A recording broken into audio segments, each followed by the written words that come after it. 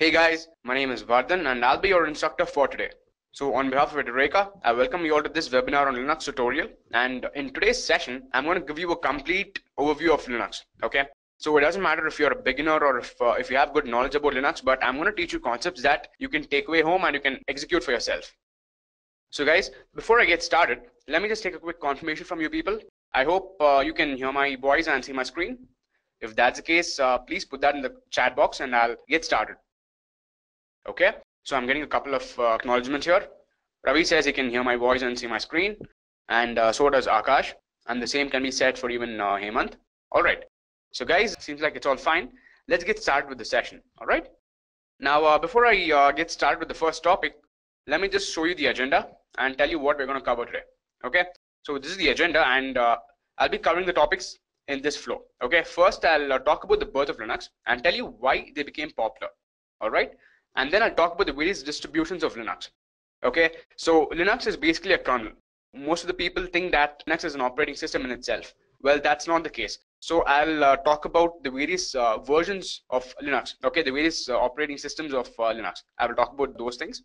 And then we'll get started with the hands-on right after that topic. Okay, so in the hands-on, we have I've categorized this into different phases where, I'll talk about the basic Linux commands first, and then I'll show you how to work with files and directories. And then I'll show you how to add and delete users. You will learn all those administration aspects. And finally, there will be one networking aspect which I will cover in Linux. Okay, so there is something called as SSH. Okay, SSH stands for Secure Shell, and this is used for communication. Supposing you want to communicate with the remote host, right? When I say remote host, it means a system that's located remotely, which you don't have physical access to. So that kind of a machine, how will you access that machine with the help of SSH? So I will talk about all these things, and yeah. So if you guys have any doubt or any problems during the session, please put that in the chat box and I'll answer them right away. All right, guys? Cool, Ravi? Is it fine? All right, great. Ravi says that he's new to Linux. Oh, great, Ravi. No problem. That's exactly the target audience for this webinar, right? So, this is going to be a complete basic tutorial. And, for anyone that's going to get started with Linux, for let it be college students or professionals who are absolutely new, right? So we're all used to using Windows or Mac, right? So most of the people in here would have just used Windows because it's cheaper and it's better. But Linux is something that is a software developer's favorite operating system, right? So that's why there is so much hype and so much demand for Linux professionals and Linux administrators.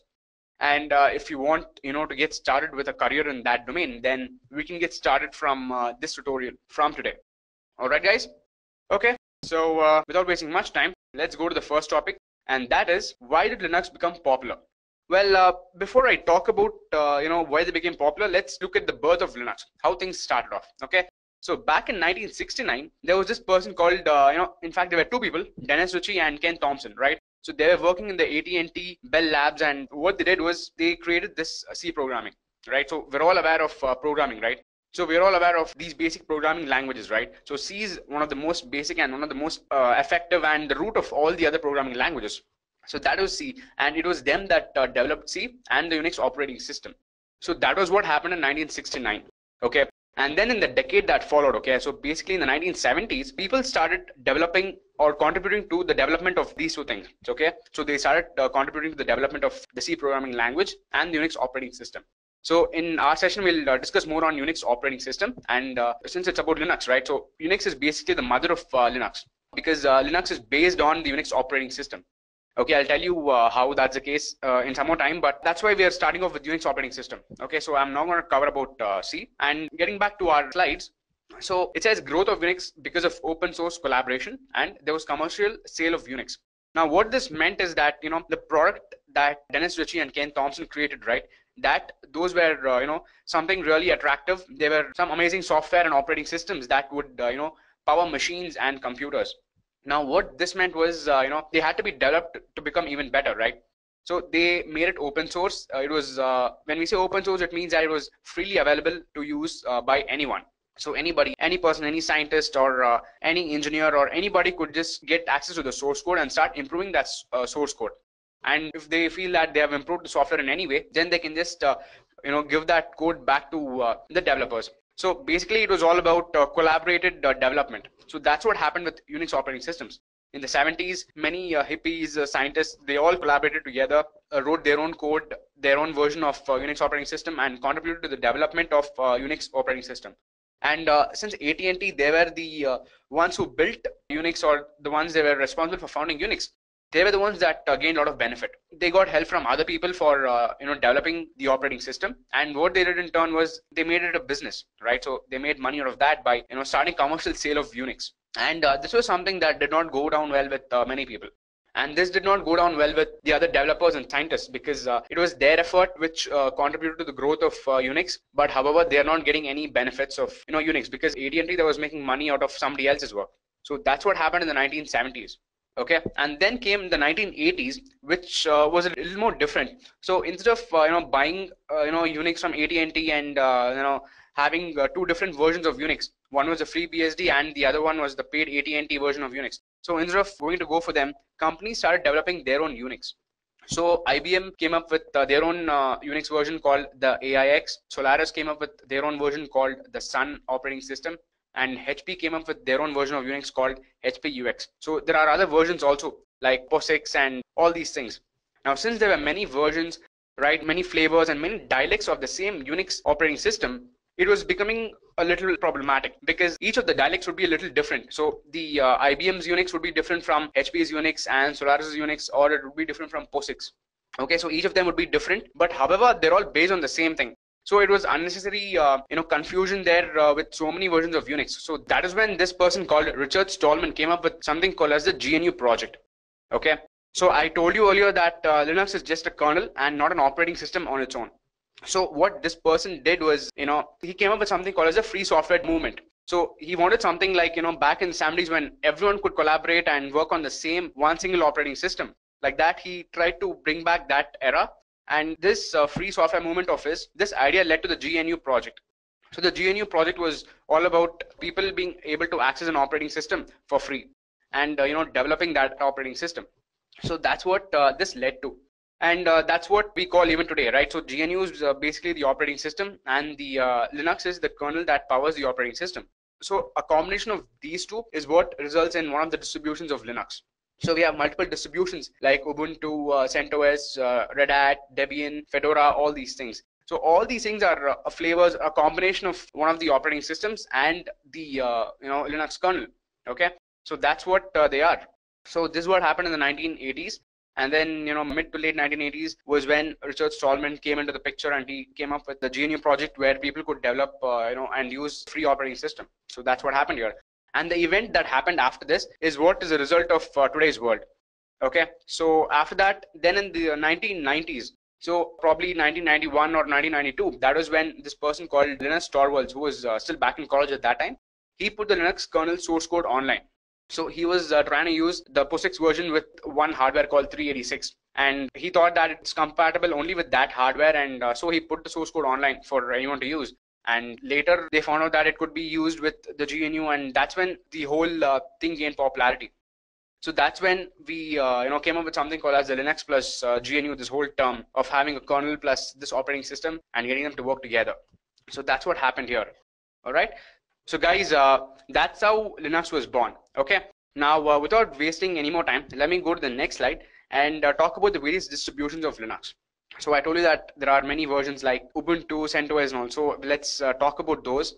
And when we talk about distributions, the most important and the most famous ones are those of Red Hat Enterprise Linux, Fedora, and Debian. Okay, so these three are primarily different companies and enterprises. Well, Debian is basically not one company. It's kind of, let's say a group of developers developing this version of Linux. Okay, this version of Linux and the Ubuntu version. So that is what Debian is. And the Red Hat is basically an enterprise. It's a company that is commercially selling the Linux distribution. Okay, and it's probably the most used and the most popular of them all. Why? Because they are very stable, they are very reliable, and as it's written here, servers and workstations, right? So it's the preferred Linux distribution for servers and workstations, the Red Hat Enterprise Linux. So they have a free version, so that's called the CentOS. And today's demonstration, I'll be showing it to you on CentOS only. Okay. So they have that, and they have various other distributions. In fact, even Fedora, right, that which we are going to talk about next, even Fedora is a company that's funded by Red Hat itself. So it's again one of the variations of Red Hat, and Fedora has its own set of distributions under it, and that's about the Fedora distribution. Then comes the Debian. So this again I spoke about Debian. So Debian is the Linux distribution that is developed with the help of many developers. So this is not developed for commercial purpose. It's basically free and open source software, and anybody with the skills can start contributing to this software. And you have many other distributions, okay? So these are among the important and the commercial ones. And if you're talking about some of the free distributions which people can use, then they are Ubuntu, Linux Mint, CentOS, OpenSUSE, Gentoo, and many more. Okay, so there are almost 100 Linux distributions today, and you can use any of them. If you're getting started with Linux, then I would suggest you to either start off with Ubuntu or CentOS, because CentOS is something that's really reliable and that's really fast. Okay, and Ubuntu is the most popular Linux distribution out there. Okay, and so I read somewhere that Ubuntu is the third most used operating system. Okay, so that's what Ubuntu is all about. Of course, it's not as fast as CentOS, but still Ubuntu is a very popular and very handy tool. And Linux Mint is the other distribution which can be used for playing movies and listening to music, because this gives you more of a Windows-like interface. So that's what Linux Mint is. So we have various distributions like this. And yeah, so guys, any doubts? I mean, some of you told me that you people are newcomers and haven't started with Linux. So you can start off with one of these distributions mentioned here. You can either go for the Red Hat Enterprise Linux, or the Fedora, or the Debian, or the other operating systems which are based on them. Okay, so the CentOS here, it is based on Red Hat Enterprise Linux. Okay, so the RHEL, right, we call them RHEL. So they have the free version that they provide for enterprise users is that of CentOS. And Fedora, again, for that matter of fact, they have multiple distributions under them, under their name. And Debian are the people who are the founders of Ubuntu. Okay, so Ubuntu is a distribution that is based on Debian. And since Ubuntu is so popular, there are different versions of Ubuntu itself, right? There are other distributions like Xubuntu or Edubuntu, all these things, and they are the other versions of Ubuntu. So that's about the different Linux distributions. And you guys can probably, if you're newcomers, then I would suggest you to go for either Ubuntu or CentOS, like I said earlier. So seems like people are all good. Okay, so I'm getting a couple of comments from people. All right, great. So let me go to the next slide then. Okay, so now we are in this slide, and let's talk about the features of Linux here. Okay, so the Linux features, when we say features, it's basically those compared to the other operating systems, compared to Windows and compared to Mac. Okay, so compared to them, how does Linux perform, and what are the benefits with Linux? And first of all, we have this feature of the updates being very easy to be performed. If you have any software in your operating system, or if it's the operating system itself which you want to update, then it's really easy with Linux. It's just going to be one command that you need to run, and you can run that command from the terminal. Okay, for those guys who don't know what a terminal is, so let me just open my Linux version and show you what a terminal is. Okay, so this is my CentOS version of Linux. All right, and then you have different options here, right? So the terminal that you see here, this is what I was talking about. So when you open the terminal, there's another window that opens. Okay, now this is the command line interface. So when I say command line interface, this is where I can put in my commands, and I can get my software or my kernel to listen to those commands and perform actions by creating a process for those commands. So the whole benefit of Linux is this CLI, because the CLI is really helpful. If you're going for Windows or something, you have a very good GUI. All right. So even in Linux, you have a GUI. So let me show you the GUI aspect. So similar to Windows, you can just go to the computer and you can go to file system. You can open various other folders and directories. So you have multiple directories and folders here, right? So I mean, directories are basically folders. Folders is what you call in Windows, and here you call them directories. So I can go into any of these directories, and I can close them like this. I can access any of these directories. I can access any software or anything that's installed anywhere. So Linux basically provides a GUI too. Okay, but the thing with Linux is that you also have a terminal, right? This terminal is basically a command line interface where you can put in your commands, and you can get the software to behave the way you want to. You can run certain commands, you can install software, you can run programs, you can run code. So that's what the advantage with the CLI is. And this is basically the reason why it's very popular among all these software developers. Okay, so I told you earlier that software developers is a favorite tool, right? Linux.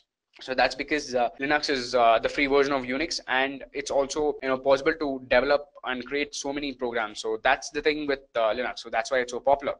So back in the slides, I told you that it was very easy to perform updates, right? So those updates can be easily performed by just running a few commands here. By writing one single command, I can update a particular software. Supposing I have Java installed in my system, then I can just write a command for updating that. I can just say sudo yum update and the package name. If it's Java, I can just put the Java version. If it's any other language, or if it's any other software, then I can put that software name over here and update the application. So that's how simple and that's how easy it is to update softwares over here. So I was talking about this aspect. So let me go back to the slides and talk about the other features.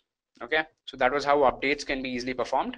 And then another feature is that the software is free. You don't have to pay for Linux. So because Windows, of course, you all know that Windows is paid. You can't, have a pirated version. If you're caught having a pirated version, you will be fined. Of course, home, desktop users and home users don't really have that problem because there are no routine checks. But companies cannot use the pirated version of Windows, because if there are audits, they can come and seize the computers and put a heavy fine on the company. So that's what we say when the free software licensing is there in Linux. Because you don't have to have any license. You can just get all the folks in your company to work on Linux for free. So that's the free software licensing aspect. And then you have the access to source code, right? So when we say access to source code, I told you that back in the 70s, people could just collaborate together and develop the operating system. So that is what I'm talking about here. So the source code for running this OS, basically the Ubuntu or the CentOS source code is available to you, and you can customize it. And you can change it the way you want. You can make it behave the way you want to. And if it's a really good feature that you've added, then you can also share your discoveries and your features with other people, with other fellow developers. You can do all these things.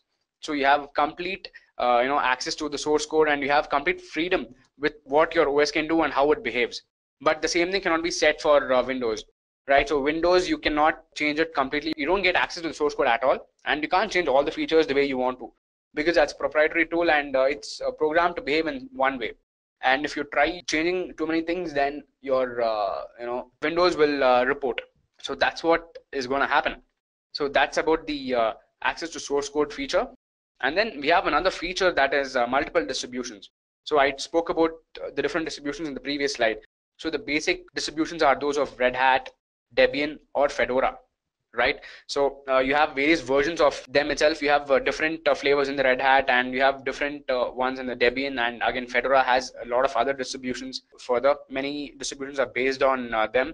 So you have so many options, and if you don't like one of the distributions, then you can work on another distribution, right? So if you don't like CentOS because you don't get support for everything, then you can use Ubuntu. Okay, it is the most popular operating system, and it has support for almost every application and every software, so you can use that. But if you're unhappy with the speed of Ubuntu, then you can probably switch to CentOS.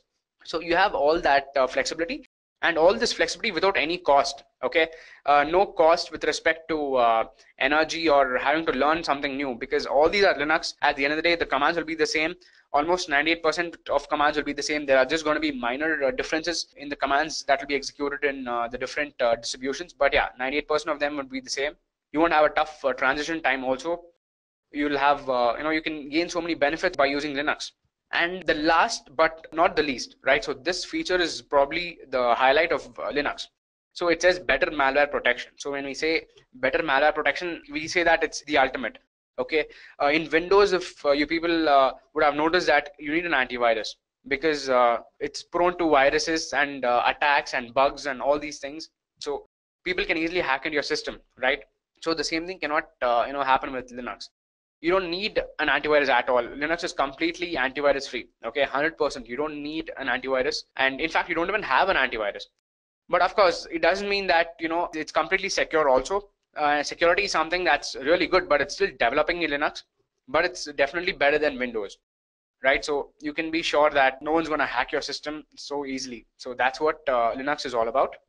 So guys, that brings us to the end of this slide of Linux features. Okay. And if you guys have any doubts even now about Linux and how good Linux is, then that should have been clarified and put to rest by now. Okay, so I have not got any question from any participant. And if you guys have any doubts, please put them in the chat box and I'll answer them. All right. Okay. So moving on.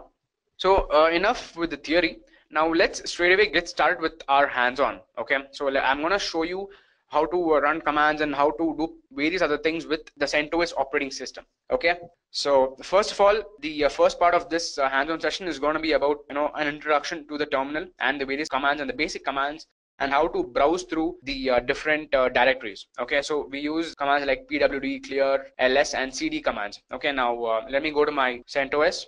Okay, in case I forgot to mention it earlier, then guys, I'm using a VM here. Okay, so I'm running my Windows operating system on my laptop, and I have a VirtualBox installed, and in the VirtualBox I've instantiated my Linux virtual machine. Okay, so my Linux distribution here is CentOS. Let me just show you another thing. Okay, so this is the VirtualBox that I was talking about. This is what I'm running in my Windows, and I have multiple options, so I can choose any VM that I want to. So this is the VirtualBox, and all these are the different VMs that we have in my VirtualBox. So currently I'm running this VM called master. Okay, and later on I'll be turning on even this VM called slave. Now I'll be doing these two for showing you how SSH works. So I told you in the agenda slide that I'll get two remote machines to access each other, right? So for that purpose I need these two VMs, and of course both are CentOS. And yeah, as you can see, the information, it says that 32-bit CentOS system. I've called it or named it master, and this one is named it as slave. So similarly, I have the Ubuntu also. So the Ubuntu 64-bit is this. So let me just turn on the Ubuntu and show you how Ubuntu looks like. Okay, so let's just wait for some time. Okay, so let me just enter the password for the user. And here we are. This is my Ubuntu OS, right? So even this is being hosted on the same VirtualBox. So I am kind of running two different virtual machines at the same time. Okay, so we have options to browse the internet and again open the terminal here. The terminal option is right here in my Ubuntu operating system. Okay, so I just wanted to show you the Ubuntu operating system. So let me just quickly turn it off and go back to my CentOS and start running a couple of commands. Okay, so I was showing you the CentOS, right? So login. Okay, so this is my terminal, and first of all, the main difference that you people need to understand between Windows and Linux is that in Windows it was the storing files or folders, it was all in drives. Okay, so we had a C drive, we had a D drive, we had many more drives like that, and we could store our documents all in those folders. Okay, but in Linux it's a little different from how Windows works. In Linux we have something called as the root directory. Okay, so we have file system here, right? So basically whatever folders or documents or directories you have, everything can be accessed from the file system. When I clicked on file system, then you would have noticed that I got a / here. Okay, so this / basically means root. Okay, this means I'm in the root directory, and in the root directory every document and every folder is present in this root directory. Okay, now whether it is me storing some kind of important files or MP3s or videos, then everything can be accessed from the root. So you can think of this something like a tree hierarchical structure.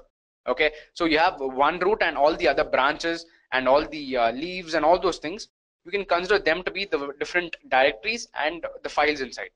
So they can all be accessed from the root. And if you want me to show you where 1 minute. Okay, so now this is your desktop, right? So you have the different icons here, and each of these icons are for different operation. So you have Edureka's home, and then you have a terminal, and you have an LMS. So this is a folder, and this is a document. Okay, so README is a document. So what I'm going to do is I'm going to browse to the desktop folder. So from root directory, if you go to this folder called home, right? So under home directory, you have other options. You have Edureka and 𝐓𝐽𝐳. Okay, so now if I go to the Edureka directory, then you have other options of desktop, documents, downloads, music, and all these things. So if I go to desktop, then in this directory, you have the files and the different things that are present on my desktop. So LMS was a folder that was present, README, this was a file that was present, the terminal was present on my desktop, so that is available here. So Eclipse IDE is present here. So all this was present on my desktop. So I get the same thing accessed from here. And similarly, if you're downloading something from the internet, then that will get downloaded to this folder, the downloads folder, right? So you have a documents folder. Similarly, you have a videos folder, music folder. So all these files or folders will be stored in some place, right? So they will be stored in your /home/Edureka. okay, if you're downloading them. And if not, if it's going to be softwares which you're going to install, then you can install them in any other directory here. In fact, most of the softwares that you install, they'll be by default, they'll get installed in this directory, in the bin directory, right? So you have the bin directory, you have the lib directory, which will have a list of all the different libraries that the OS would use, and then you have the sbin. You have all these things, right? So they can all be accessed from here. And that's about accessing them from the GUI aspect, okay? And the same thing can be done through the terminal, okay? Now let me go to my terminal and show you how that is done. So this is my terminal, okay? This is the command line interface where I can put in my commands, and when those commands are executed by the kernel or by the shell, then program will get activated and some kind of features will run. All right, okay guys, so before I get started, let me go back to my slides and show you what are the different basic commands that I want to run first of all. Okay, so as you can see, it says Linux provides a CLI to communicate with the operating system, right? So that was a terminal that I showed you. The CLI is called the terminal, and the CLI is basically, it's better for tasks which cannot be performed with the GUI. You know, I showed you the concept of going to different directories and different folders, right? So it was a little tough. I had to go through multiple directories. So through the GUI, that's one kind of drawback. You'll have to spend a lot of time navigating. But with the CLI, it's easier. It's just one command and you can access the directory that you want to. That's the advantage with the CLI. Okay, and this is just one basic example that I'm giving you. There are many more advanced concepts and topics which is not very easy to perform with the help of a GUI. So in those places, you can just use the CLI to perform those tasks. And the CLI is also much faster in quite a few ways. Okay, so that's the advantage with the CLI. And running the commands, basically the first and foremost, you have the PWD. Okay, now this stands for print working directory. Okay, and what it does is it displays the current working directory of the terminal. Okay, and then there's this /, and I told you that the / represents the root directory. Okay, now let me go to the terminal and show you these two things. So right now we are in the home directory. Okay, now let me just type it down. Let me just put pwd, and when I put pwd, it prints the current working directory. Okay, the presently working directory. So that is home/edureka. Now if I go to the computer and file system and home, and inside this Edureka, then what you see here, right? So this is the folder that I'm accessing through my terminal, because the present working directory is set to this folder. Okay, now if I want to say I want to change the directory, it means I want to change from this particular folder to a different folder. So there are other options like desktop folder and documents folder, right? If I want to move to one of these folders, then how will I do it using the terminal? So I'm just going to show you how that is done.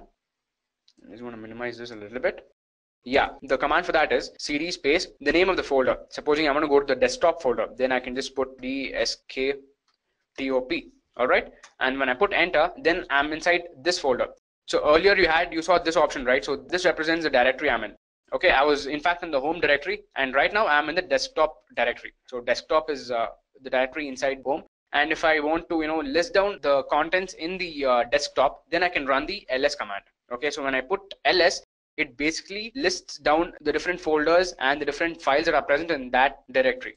Okay, so we have the Eclipse, we have LMS, which is a folder, we have readme, which is another file. We have all these things. Okay, so let me just go to the desktop folder and show you the same. Okay, we have the terminal, we have the LMS, which is a folder.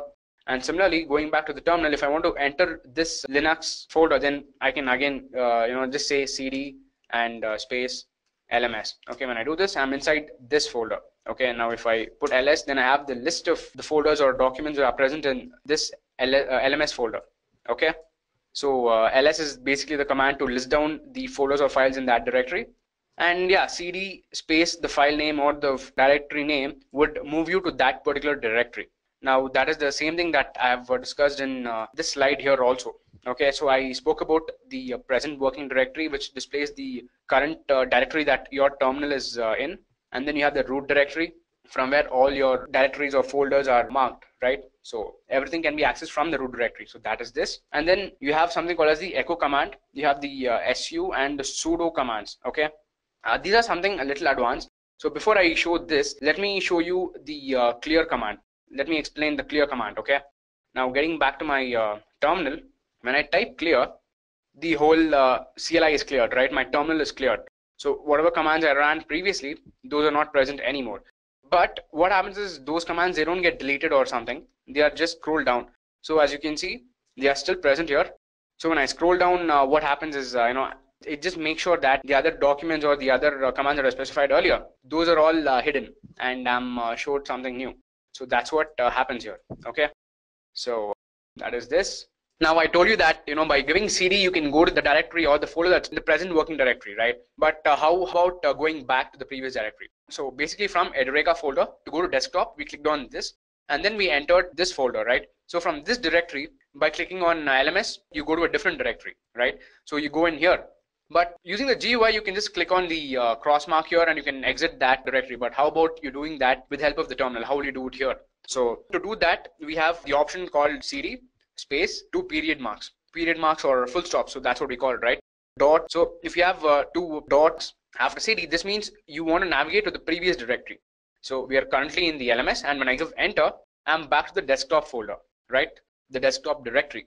Now again, if I give the same command again, then from desktop, I need to go back to this Edureka directory, correct? So there we go. Tilde symbol here, it represents that we are in the home directory. Okay.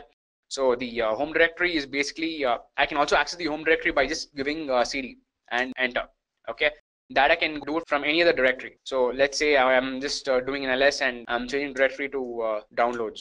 Okay. downloads. Okay. So just you gotta remember to give the exact name of the folder or the directory that you want to travel to. So only then it will work. Otherwise, if you just give dow, it won't really work. Okay, so after this, if you give enter, then you go to the downloads folder. And do we have anything inside downloads? No, we don't have any other folder or directory under downloads. So now let's try going to the home directory from here straight away. Okay. So I initially told you that by having 2 period marks after cd, you go to the previous directory in that path, right? So instead of that, if I just give cd, okay, and if I give enter, then I'll straight away go to the home directory. And this is with respect to any directory, no matter in which directory I am in. So if I just give cd, then it will go to the home directory. Okay, so that's what the benefit with the cd command is. You can give cd to move to any directory. Okay, so I have a question here from Shashikant, and Shashikant is asking me, should we have to do cd and ls every time? It seems a little complicated. So Shashikant, you don't need to really do that, because I was just about to get to that point. Okay, if you want to go to a different directory or a different folder, you don't need to give cd and ls every time. Okay, so ls is basically only for you to figure out or understand what are the different directories inside a particular directory. Okay, so if I know the path, then I can just feed it right away in one command and enter that directory. Now let's say I am currently in the cd directory. So this is cd, so this is my home directory.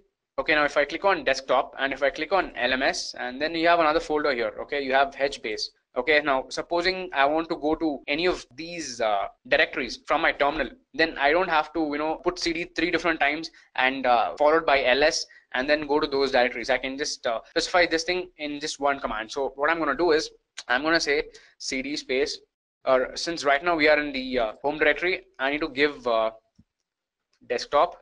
Okay.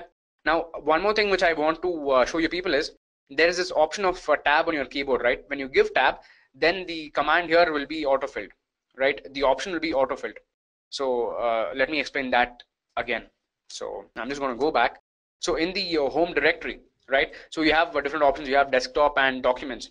So what I'm going to show you is by clicking on cd and space, and then if I just type 3 or 4 characters of desk, okay, I want to go to this directory, but I've just typed desk. Okay, now if I click on tab, then the remaining characters of that particular option is already filled. Okay, it gets auto-filled. So that is what the tab would do. By clicking on tab, it will get auto-filled.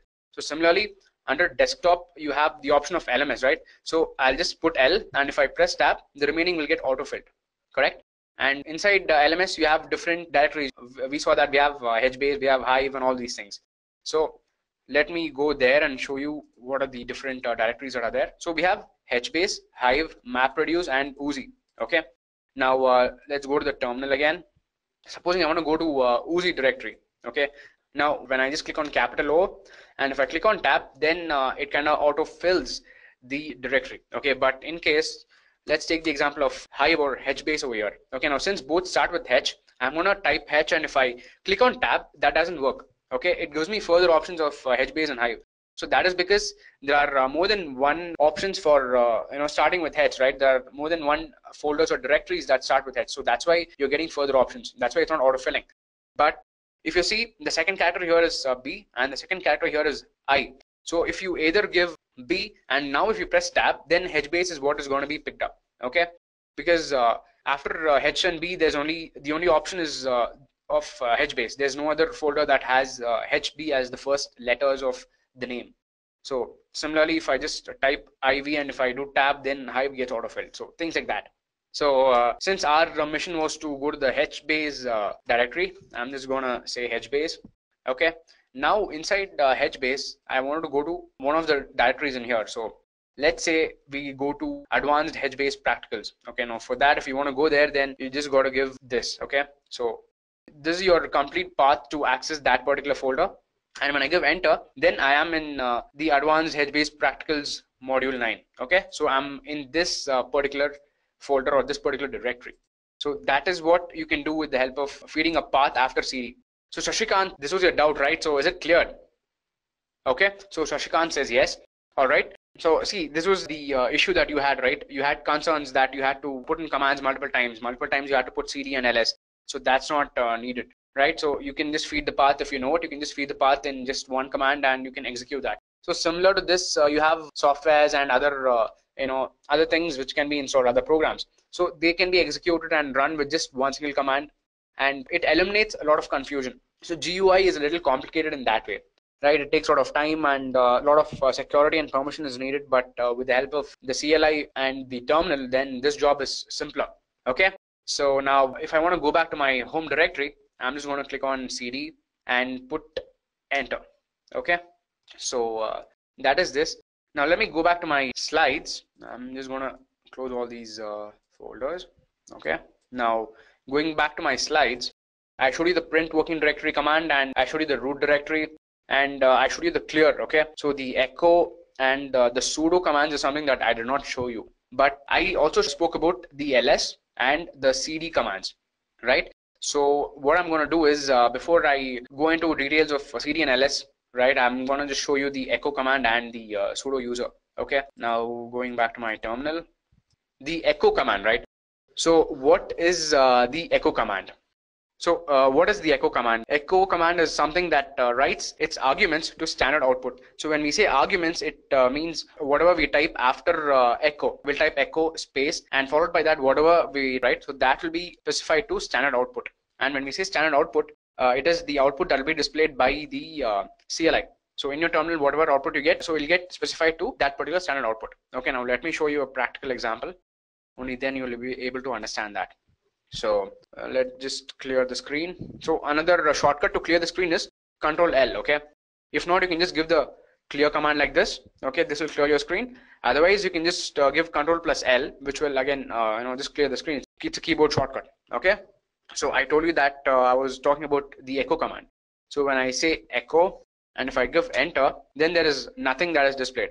But if I say echo and say hi, see what the output came. So when we executed this command, this was the output that came back. It says hi.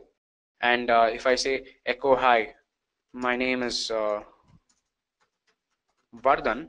When I say this, then whatever was specified as arguments, right? So this was basically specified as arguments to this command. So the argument is specified as the output. This is the takeaway from the definition. So the definition was basically that whatever the argument is, that is specified to standard output. So that's what it happens. So that's what comes here. So this is one thing. And in fact, there's another functionality also. Now, we were all aware of the concept of variables, right? So we can assign some kind of value to a variable, and we can also print that with the help of the echo command. Now, let's say that we have a variable x, okay, and let's give it a value 100. Okay, so now if I just say echo $x, then the value that is stored in this variable, right, that will be printed. Because echo is something that's just gonna print the argument to standard output. Okay, it will display the value that is present over here. So if it's just a string, then that will be printed, and if it's a variable that I'm specifying, then even that will be printed. So the difference between the variable and string is this $. Okay, Now if I just give echo $x, then I've set the 100 value to X, right? So that 100 will be printed here. So like I told you, 100 is printed. But the same thing, if I give echo X without the dollar, then see what's printed. It is X which is printed. So that is the difference between the string and a variable. Okay, so you can have again a variable called name, or you can have a variable called Vardhan, and you can store the value of 10. Okay, but if you want the value to be displayed, then you gotta append dollar before the variable name. Okay, so that is about the echo command. And in fact, there are a lot of advantages with this command, and I will talk about the other features and the other places where this is used later during the session. But till then, this kind of an introduction is enough for now. Okay, so going back to the slides, what else do I have? Okay, so we have the su command, correct? So as it says, su, it is used to switch to the root user. Okay, so that super user permissions can be used to execute commands. All right.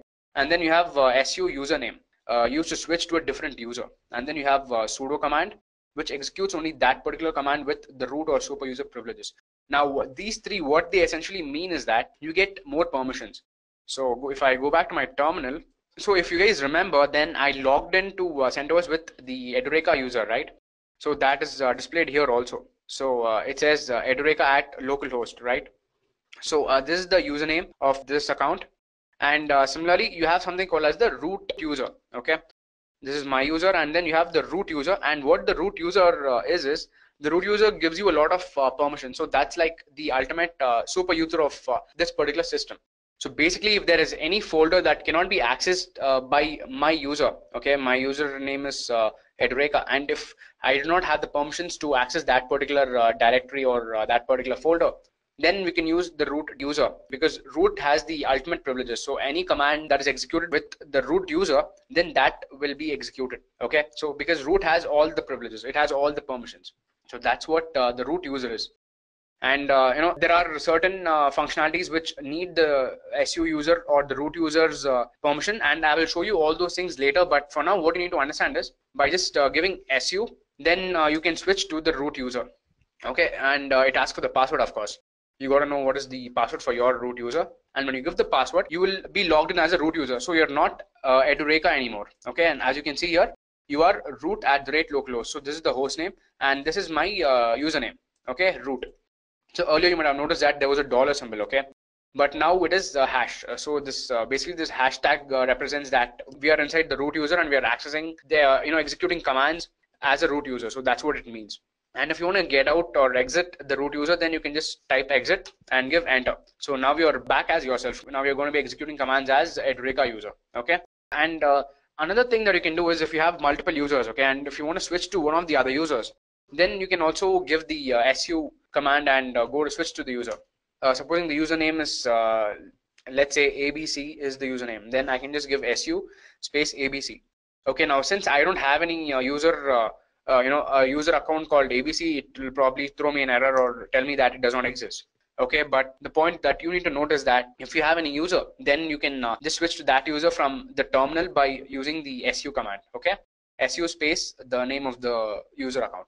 So again, later during the session, there's a topic about creating and deleting users. So at that time, I will show you how you can switch to another user from the terminal. Okay. So let's park it for later, because it's a little complicated if I tell you that right now. So I think I've covered pretty much everything about su. And there's one other command called sudo. Okay.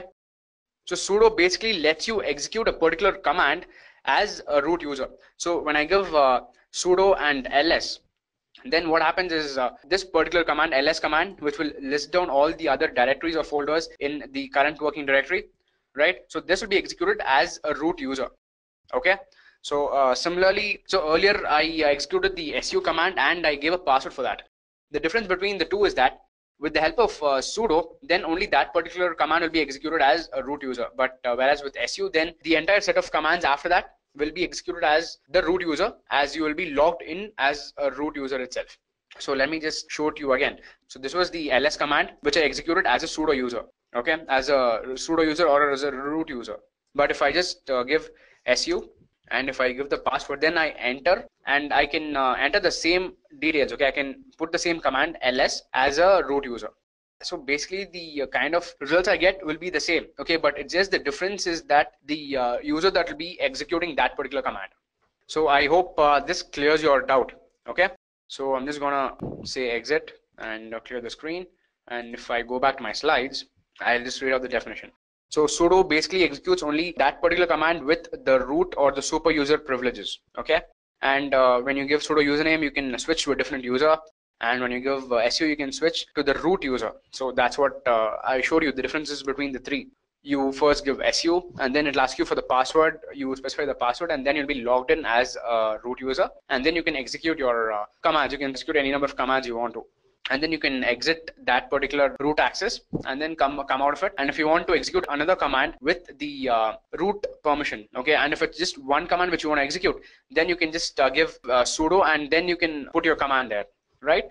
So I will talk about these things later, but for now what you need to understand is the basics, and these are the basics, okay. The pwd, the echo, the su commands, because all these things come in handy when you go to the advanced concepts. So going on to the next slide, we have the ls commands here, okay. I showed you one command, that is what happens when you just put the ls command.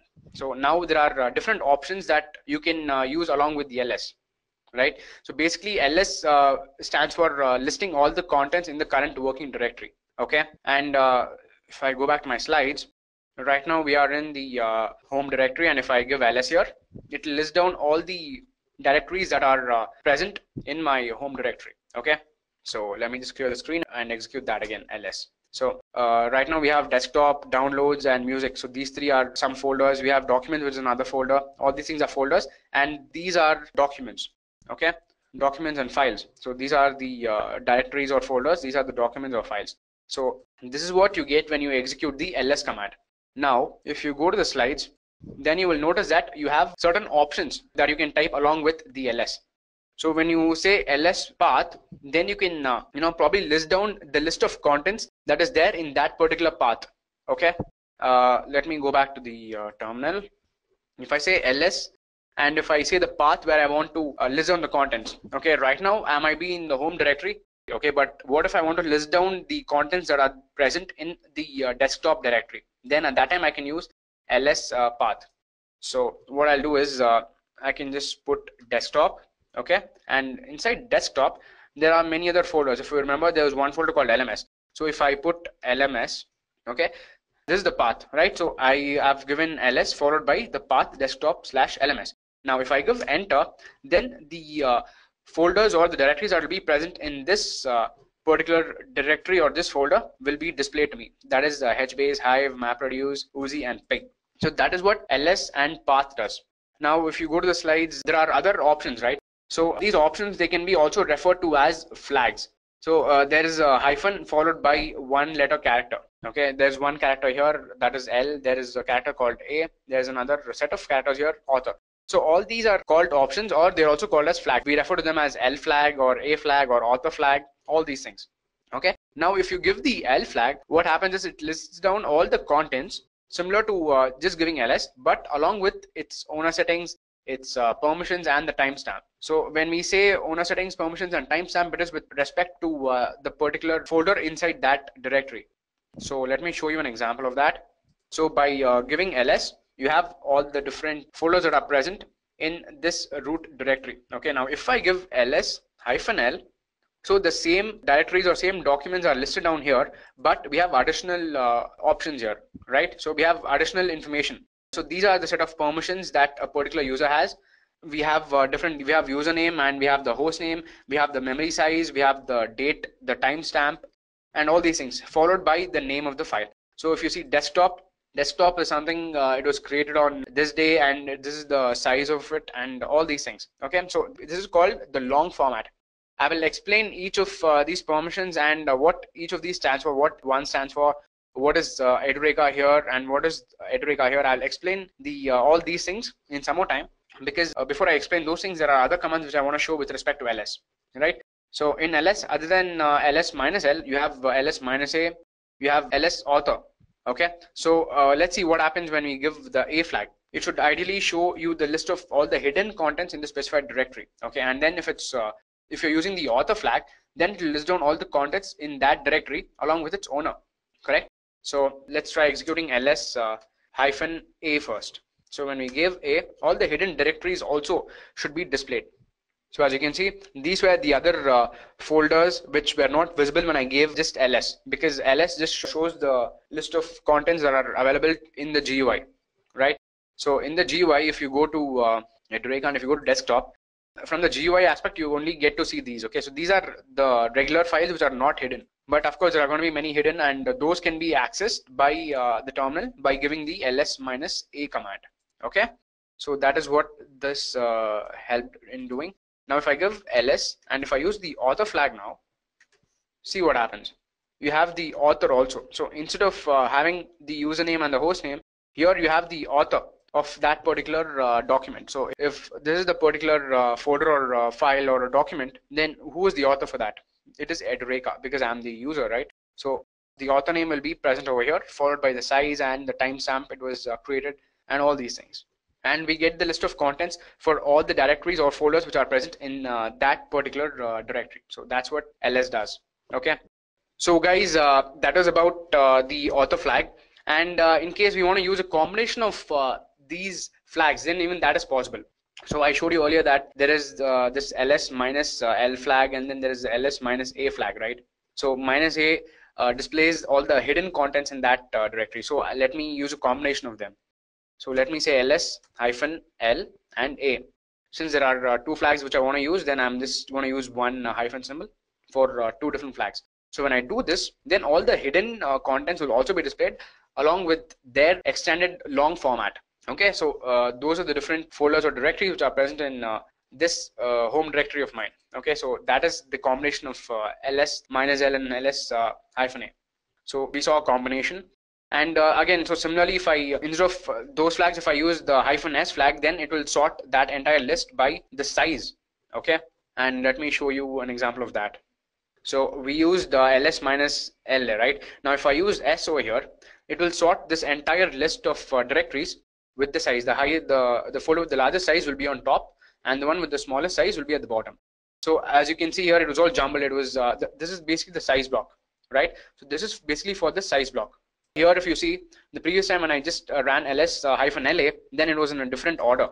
But since I ran ls hyphen la and capital S, this has sorted the result in as per the size of the blocks of the folders. The folder with the highest size is displayed first, and the one with the lowest is displayed last. So that is about the ls hyphen s. So there is one more command that I want to show you, which can be executed with the help of the ls command. Okay, we executed the ls hyphen la and s flags, right? So we executed this one previously.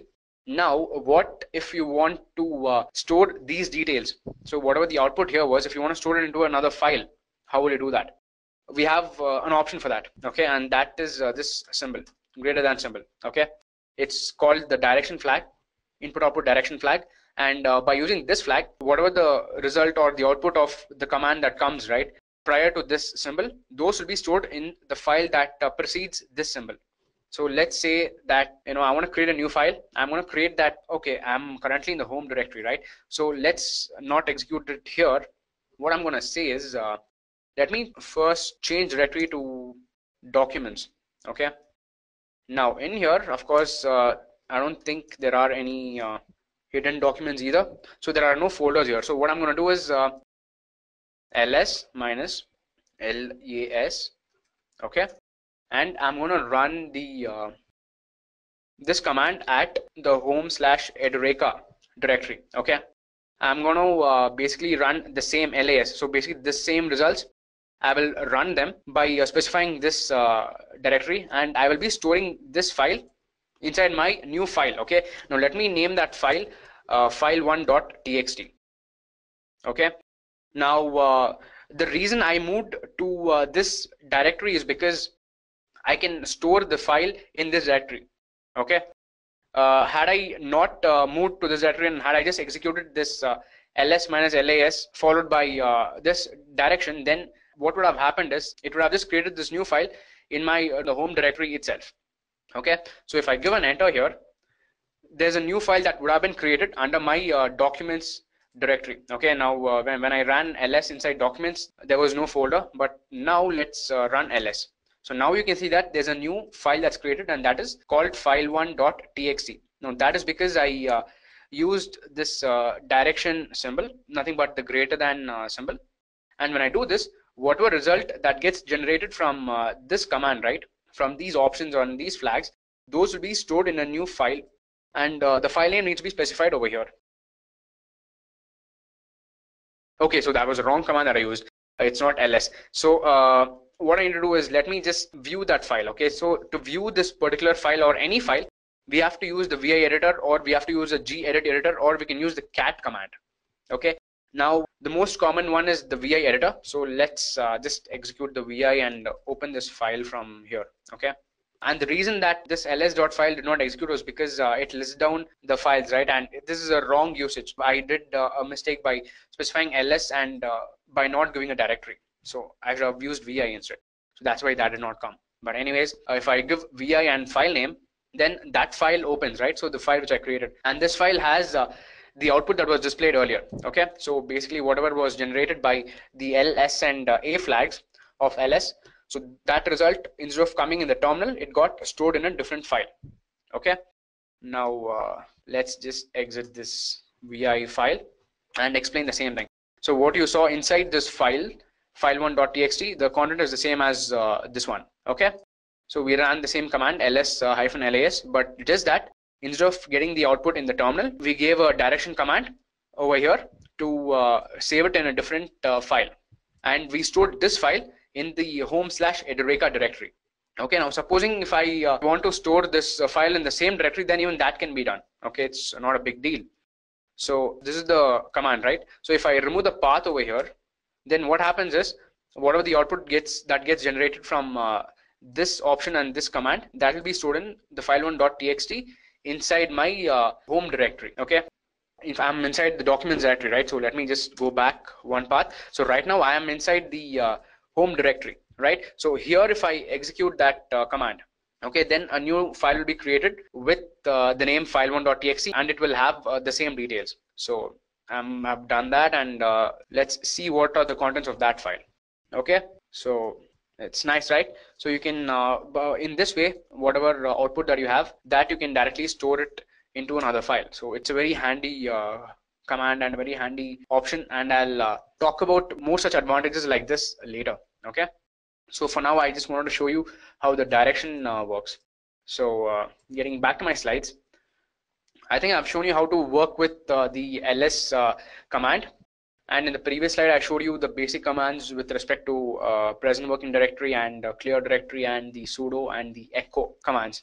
So I've done with ls also, and now I'm going to show you how to work with the cd directory. So some of the cd directories I showed you earlier also. I showed you how to switch to a new directory. So when you type cd, it will just change the directory to the home directory. Okay, so the /home/edureka, okay, now that is my home directory. My home directory is set to that path. So if I give cd, it will go to that particular home directory. And similarly, if I give even cd and space tilde symbol, as you can see here, then even this command will change the directory to the home directory. Okay, but however, if you give cd space just slash, this will change it to the root directory. So it changes the current directory to the root directory. That is because the / here, it represents the root. I told you this a number of times earlier. Okay, and if there's any other path or any other folder which you want to move to, then you start from the root. So you specify the absolute address, right? You start from the root, you say slash, and then you put the folder name. You again say slash, and then you put the next folder name. So it is similar to that. The first / represents the root directory, and the subsequent slashes are to differentiate between the different parent and the subdirectories. So that's what they are. So this will change you to the root directory, and then you have the cd - double period mark. Okay, 2 period symbols. And when you give cd space dot, right? If you give 2 dots, cd space dot dot, then it will change to parent directory. So supposing I'm inside the desktop directory. So desktop's parent is home directory, right? So it will change me to the home directory. But supposing if I was inside, let's say the if I'm inside a directory called directory C, and if C's parent was B, Then by running cd space dot dot from the C directory, then it will switch me to the parent directory, which is B. So that's what this does. And then we have one more command here, that is cd within single quotation marks we have some kind of path. Now this is useful at times when your folder name or your directory name has 2 words. Okay, so if you have 2 words, then if you have a space in between, then the space will be considered as an argument. Okay, so terminal will consider that as an argument. So if you want to switch to a document in that kind of a situation, or if you want to switch to a directory which has a space, or a document which has a space in the middle, so in that kind of situation you can use a single quotation mark or double quotation mark. Okay, so it's you also have the comfort to switch to double quotation marks. So I'll execute all these things and show you. Okay, so first I'll show you the cd tilde, then with the /, then with the dot mark. This of course I showed you earlier also, and then I'll show you how to switch to another folder with which is having 2 different names with a space in the middle. So going back to my root, so right now we are inside the home directory itself. So if I give cd hyphen desktop, okay, now in here we have my other directories, and if I do cd and lms, I'm inside the lms directory. Okay, now from here if I give cd and if I use the tilde option, right, then it will switch me to the root directory. So see, this was the tilde symbol earlier.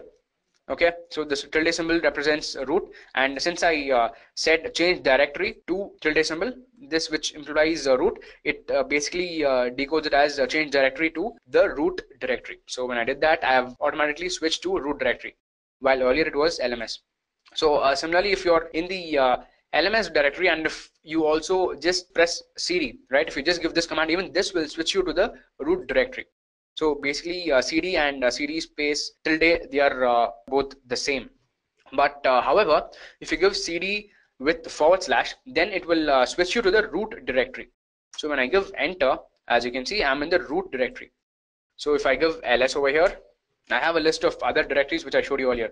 So in your file system, right, so yeah, so inside your file system, if you open this folder, then you have the root directory. So inside this directory you have home and Edureka, and this is where desktop and documents are all present as a subdirectory of this parent directory. Okay, so this is the root directory where everything is stored. So any document or any folder in your Linux operating system, they can be referred or they can be accessed from this root directory. Okay, now going back to the terminal, let me show you an example of that. I've already moved to the root directory. Now let me say cd bin, and okay, we have this. So now when I gave cd space bin, then it moved me to the bin folder inside my root directory. So I ran the root directory, I did an ls which listed down the list of folders inside my root directory. These were the options, bin, boot, dev, these are all the different folders. And when I said change directory to bin, it shifted me, or it moved me to this particular folder, okay, inside the root directory. So right now I am in the bin directory, and inside the bin directory I ran the ls command, which basically means listing down all the contents, whether it's documents or whether it's folders or directories, all those will be listed down. Okay, so these are the list of all those contents in the bin directory. Okay, now that we are in bin, let me go back to my root directory by giving double dot. Okay, so from bin, it again I go back to my root directory. Okay, so this / represents root directory like I told you earlier, and if I do ls, then I'm back to this directory where we have bin, boot, dev, and etc, home, and all these things. So now what I'm going to do is, so now that I'm in the root directory, now let me say change directory to home, and inside home there is Edureka. I want to go to Edureka. Inside Edureka, let's go to desktop, and then there is lms. Okay, and in here if I do ls, then these are the list of folders here.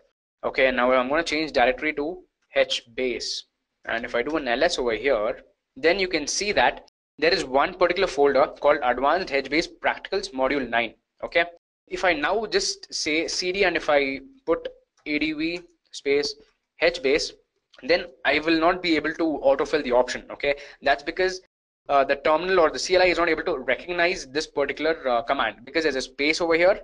Okay, so it treats adv as a separate folder, but since it's not able to find any folder here as adv, that is the problem. Okay, let me show you via the GUI what it looks like.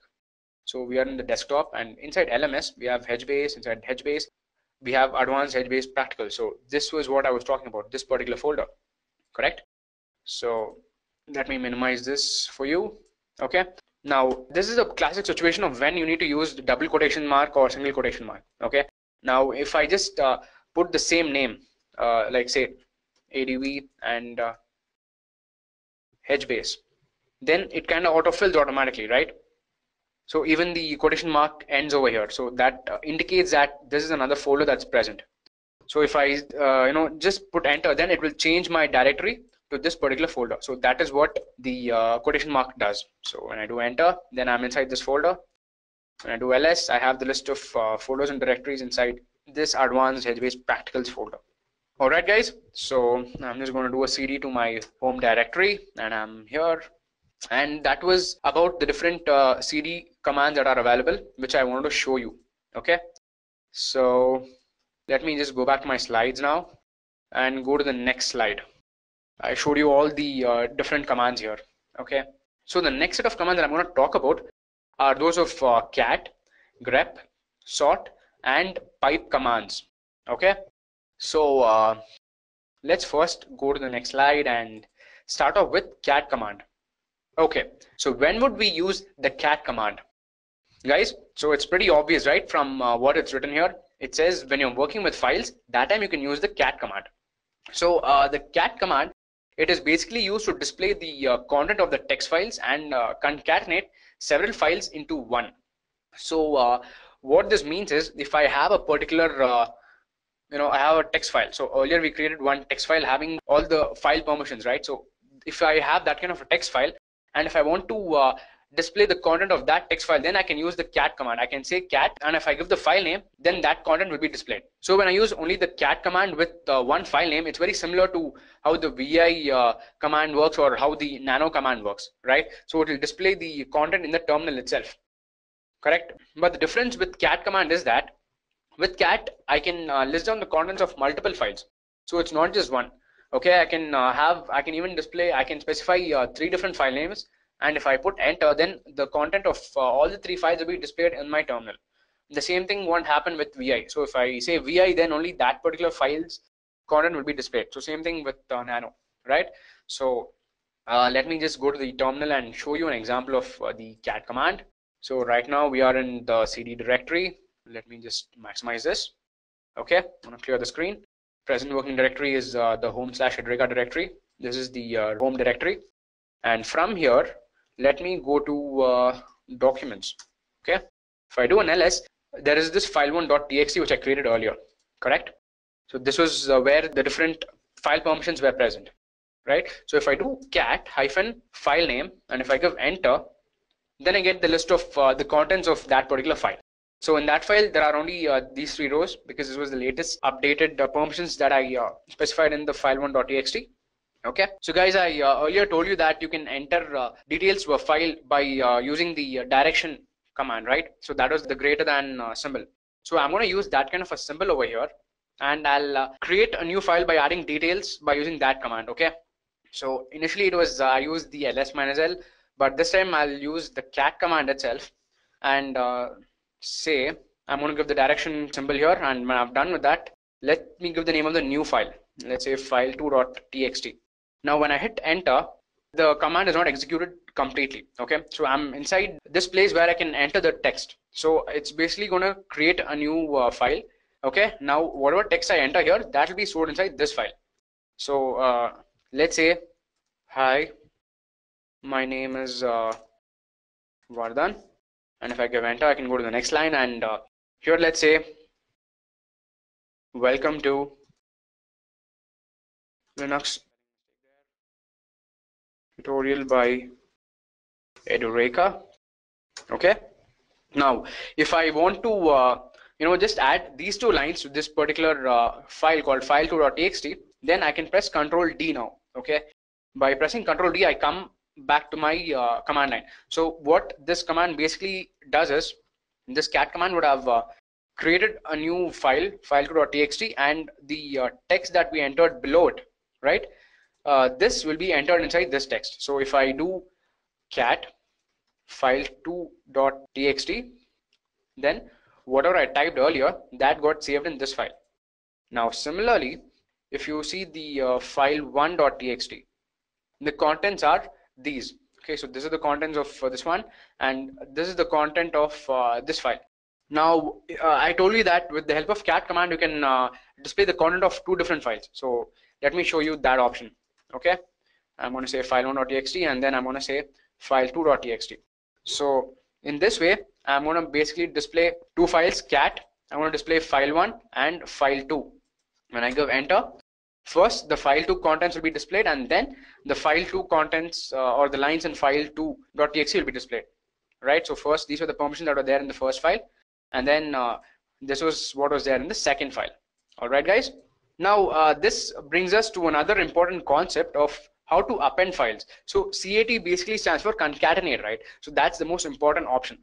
So if you want to concatenate a particular file with some kind of lines, then I showed you how that is done by creating a new file. What I did was I created a new file, file2.txt, and I concatenated these lines into this particular file. So if I just give cat and if I give file1.txt and if I give double marks, okay, so double direction marks, which is nothing but the greater than symbol, okay, we also call it direction marks.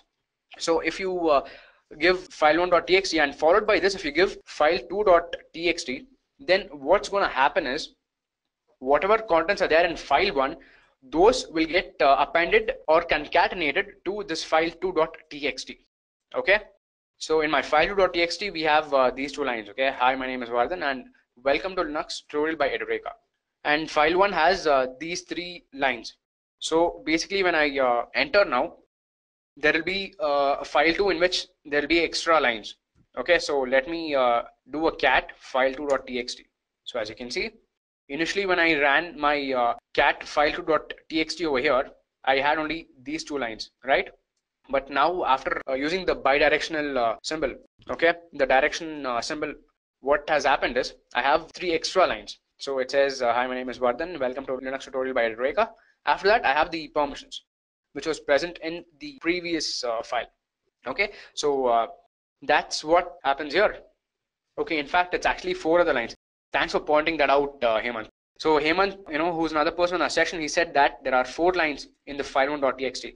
Actually, he's correct. So total 8. So this is the first line, and these are the other 3 lines. So you can also see that from here. Okay. So the first time when I ran cat file1.txt, right, I first got total 8. This was the first line, and after that I got the permissions. Okay, so this is the first line, and then you have the list of the other contents. So when we ran the ls-l, the total number of entries were 8. So that was what this total 8 stands for. So these are the 4 lines that got appended to my file2.txt. Okay, but however, there wouldn't be any changes to my file1.txt because I didn't make any changes there. So let me anyway show you that also. If you see here again, the contents here are the same. It's only that the file2 has got these 4 lines extra. So that is what the direction symbol does. So these are the advantages with the cat command. All right. So what I'm going to do now is let me go back to my slides and show you some more options. Okay. So we have flags, like we have the B flag, the N flag, S flag, and E flag. Let's see what each of those stand for. Okay. So when we use the B flag, it's going to add line numbers to the non-blank lines. Okay. So whichever line there is some text, so those lines are going to be numbered. Okay. And when you say -n, then it is used to add line numbers to all lines. It doesn't matter if it's blank lines or non-blank lines, it's just going to add numbers everywhere, line numbers. Okay, and when you give the S flag, it is basically to squeeze all the blank lines. Supposing you have 3 blank lines one after the other, then it will squeeze all those blank lines and it will reduce it. Okay, so that's what the S does. And then the E flag is going to show you a dollar at the end of each line. So let me go back to my terminal and show you this option. So first of all, let's see the cat file2.txt, and let me use the flag -n. So this will list the number of lines, right? So there are basically 4 lines from file1, and these were the 2 lines that were earlier present. So these are the 6 lines in total we have in this file2.txt. Okay, let me just clear the screen because it's a little tough to see everything, right? So yeah, so when I ran the -n command, the file2.txt, the lines in there were numbered, okay, 1 to 6. And then we have another flag called -b flag, right? -b flag will add numbers to also the non-blank lines. So, but for that we need to first have blank lines over here. So what we'll do is I'm going to do a cat and do this and file 2.txt. So when I do this, I'll be adding lines to this file 2.txt. Okay, I'll be appending lines over here. So let me just give one blank line, enter some random text, and then enter blank line and then random text. Okay, so this is what I'm going to just enter or append to my file 2.txt. Okay, you press Ctrl D to exit this, and now these would have been saved to my file 2.txt. So let me just run the same command again. Oh, sorry, I should have ran this cat file 2.txt. Okay, when I do this, as you can see, it starts from here, and these were the other lines that were appended. Okay, and now if I use the cat -b flag, okay, see what happens.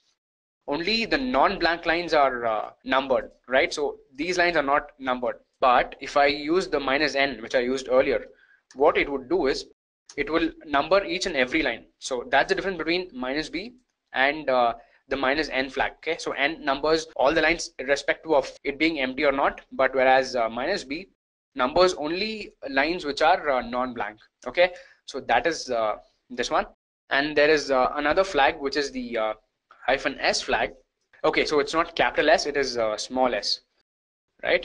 So when I say -s, then you get the list of the documents. So as you can see here, all the spaces are squeezed into one. Seems like there were no multiple spaces, right? No multiple blank lines. So what we'll do is let's edit the file 2.txt again. Okay, or in fact, let me open it via the editor, VI editor. Okay, so when I do this, these are the existing ones. So when you press insert, or when you press I button or insert button, you can start entering text details inside this file. Okay, now right now I'm here. Let me add multiple blank lines here. Okay, so as you can see, there are around 3 blank lines here. 1, 2, 3, 4. There are 4 blank lines, and here there are 3 blank lines. Okay, now let me press escape. Okay, now if I give escape, okay, so now we are in insert mode. So what I do is I'm going to press escape, and then followed by that, if you give colon and WQ, this would save this file. Okay, so I've made changes, right? I've added lines here, so it would save that changes, and it would quit the VI editor mode. So if I give enter, so I'm outside that file. So now if you see the cat file 2.txt, then it has additional lines, right? So now I'm going to run the command that I ran earlier, cat -flag s and then file name. So when I do this, all the multiple blank lines are squeezed into one. So as you can see here, there have been multiple lines here when I ran the file 2.txt, but here when I ran the cat with the s flag, then there are all these multiple blank lines are squeezed into one. Okay, so that is the option with the cat command. Okay, so I think with that, I think I've covered all the different options. Okay, there is one left. There is the -e option, right? So okay, now let me show you what that does. So when we use the capital E flag, okay, there is a $sign that is appended after every line. So the first line is total 8, or let's say the first line is this one. So there's a $sign here, and after this line there's a $sign. After this there's a $sign, and since these are blank lines, you'll only find the $sign here. And again, after this one you have a $sign, and blank lines have $signs, and yeah, so that's how the E flag works. Okay, so at the end of the line is appended with the $symbol. Okay, so with this I'm done with all the cat commands. So going back to my slides now, let's go to the next command, that is grep. Okay, so grep command, working with grep command. So what does the grep command do? You guys have any idea? Okay, well, I don't expect you people to, but yeah. So if any of you know, if you have an introduction to Linux, then you can answer it, but it's fine if you don't, because I'm going to explain that. It's my duty. And the grep command is basically used to search for a particular string or a word in a text file, right? We have a file document like the one which we created now. Like we have 2 documents, like file1.txt and file2.txt. And what if you want to search for a particular string, right, or a particular word? So in this case, it's pretty simple because you can easily find them. But what if you want to do it to a very big file document which has like millions of lines, right? So supposing you have any document, then you'll have multiple lines, right? And if you want to find one particular word, or if you want to go to one particular string, then how will you do it? So in Windows, you have the Control F option, right? But via a CLI, you can't use it, right? So via CLI, you use the grep command, okay? And the format for executing the command is this. So you specify grep, and then you specify the string that you want to search for. So options is the string that I've searched in this command, and then the file name, okay? And this will return the result of the matching string options. So similarly, if you use the I flag, then it will return the results for even case insensitive strings.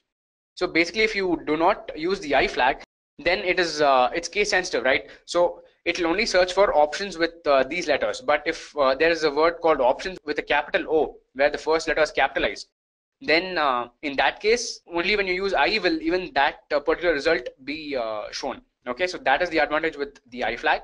And then you have the N flag, which is the grep -n, which will again returns the matching strings along with their line number, in which line was that string or that word found. So that's what N does. And when you give -v flag, then what happens is you will not be shown the list of lines where the results were present, but instead you will be shown the list of lines where the results were not found, where there was no matching string, right? So those lines will be printed with the help of V flag. And then with the C flag, it returns the number of lines in which the results matched the search string. So supposing you have like 4 words, okay? You have a big document and your string matched 4 times. Then if you use the -C flag, then it will display the number 4 instead of displaying the search string. Okay, so let me go to the VM, let me go to my CentOS and show you how to execute these commands. Okay, so right now we are in the documents folder. If I want to execute that, then we need to edit this in a different way. Okay, we need to have a different text, and this directory has these documents, right? So let me just quickly go to the documents folder, and here if I do an ls, we have the 2 files which we created. We have file2.txt and file1.txt. So what I'm going to do is I'm going to see what's there in file1.txt. okay, so let me edit this file, okay, or let's just create a new file. What do you say? We can create a new file by doing this, right? By giving the direction symbol followed by the name of the file. Let's say automobiles. This is the name of my file, automobiles.txt, and I can start listing down the automobiles that I want. So let's say car, or let's say motorbikes. Okay, we can say train. Well, train is technically not an automobile, but still. Or let's go into details of the companies. Okay, let's say Maruti, let's say Ferrari, Lamborghini. These are some of the most famous companies, right? So when it comes to bikes, you have Yamaha, then you have Honda, right? You have Suzuki, you have Aprilia, and to name a few more. We can add some more companies like BMW, we can add Audi, we can add Volkswagen to this list. Okay, now if I do a Control D, then this will be the list of content in my automobiles.txt. okay, I'm going to clear the screen now, and if I do cat command here, then it displays the list of contents here, right? Okay, now let's use the grep command to search the content that is present in this text. So I'm going to do a grep, and the string that I want to search for is let's say 𝐴𝐴𝐴𝐻, because in Lamborghini we have the search string 𝐴𝐴𝐻, and even in Yamaha we have the 𝐴𝐴𝐻, right? We are supposed to get 2 results for this. So in this case, so if I just say grep 𝐴𝐴𝐻, and if I specify the file name automobiles.txt, and if I give enter, then I get the 2 different words, right? The 2 names where this was present, where 𝐴𝐴𝐻 was present.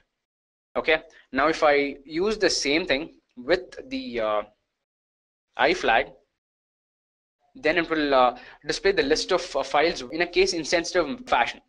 But in my file, there's no uppercase file, I'm going to say 𝐓𝐞𝐜𝐧𝐠.txt. I'm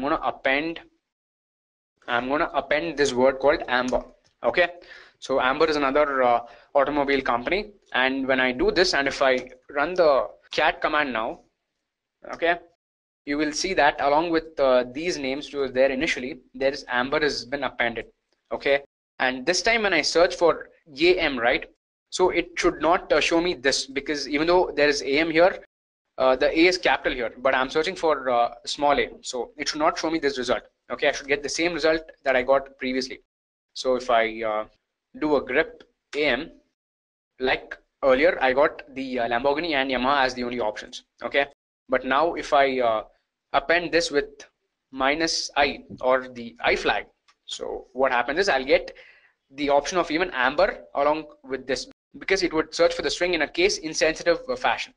Okay, so this time, as you can see, Amber is added to this list because it did not consider case insensitive letters.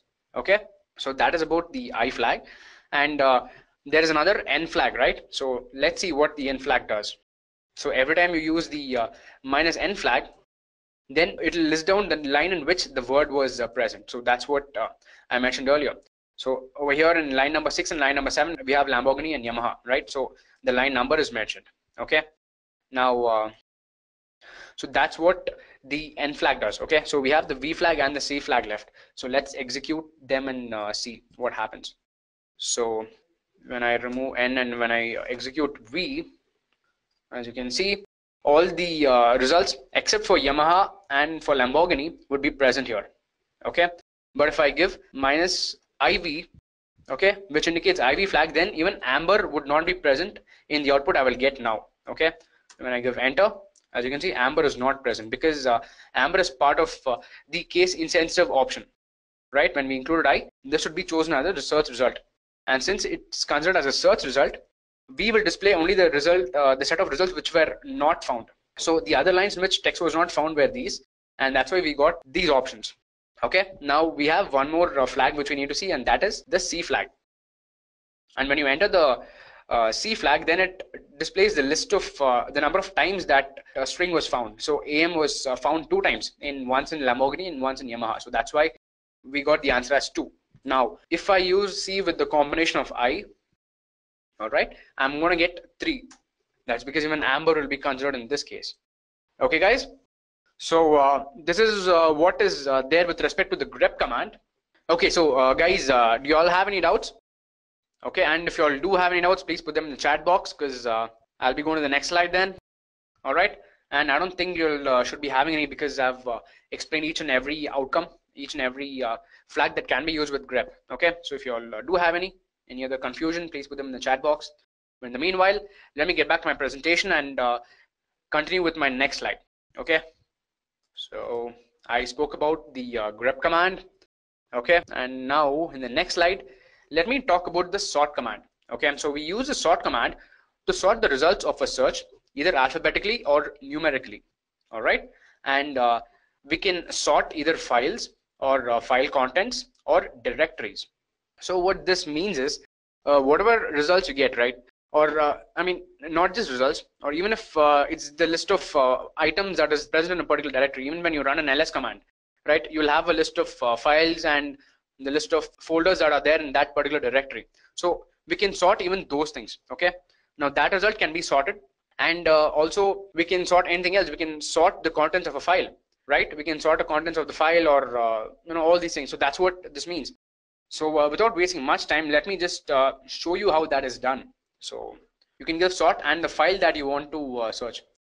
Alternatively, you can also search 2 files at the same time by giving file1.txt and file2.txt. Okay, so and the syntax for that is sort and the file name. Okay, when you say sort on the file name, then the contents of this file will be returned in the alphabetical order.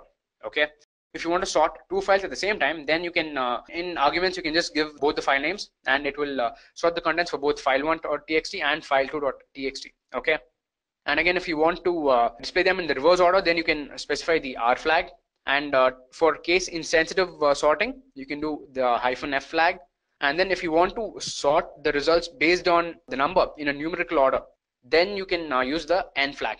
Okay guys, so let me first of all go to my terminal and start executing them. Okay, so what I'm going to do is I'm going to clear my screen, and currently let me just list down the contents of this directory. So we have automobiles file, we have file 1, and we have file 2. When I just give a sort and press enter, then I enter the interactive mode. Okay, so here I can type all this, I can type random words.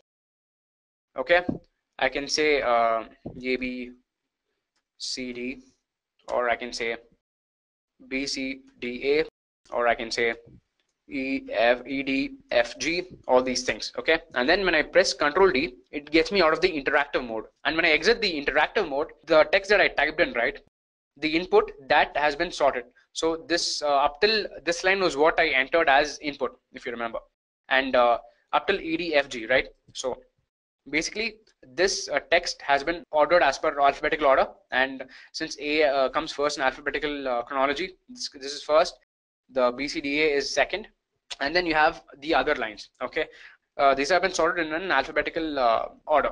Now if I give sort with the file name, okay, that is automobiles.txt, and if I give enter, then this particular file will be ordered in the alphabetical order. Okay, the contents will be listed down in an alphabetical order. Let me clear the screen and show that again. So let me first just do a cat and show you how the order is. Okay, now let me run the sort with the file name.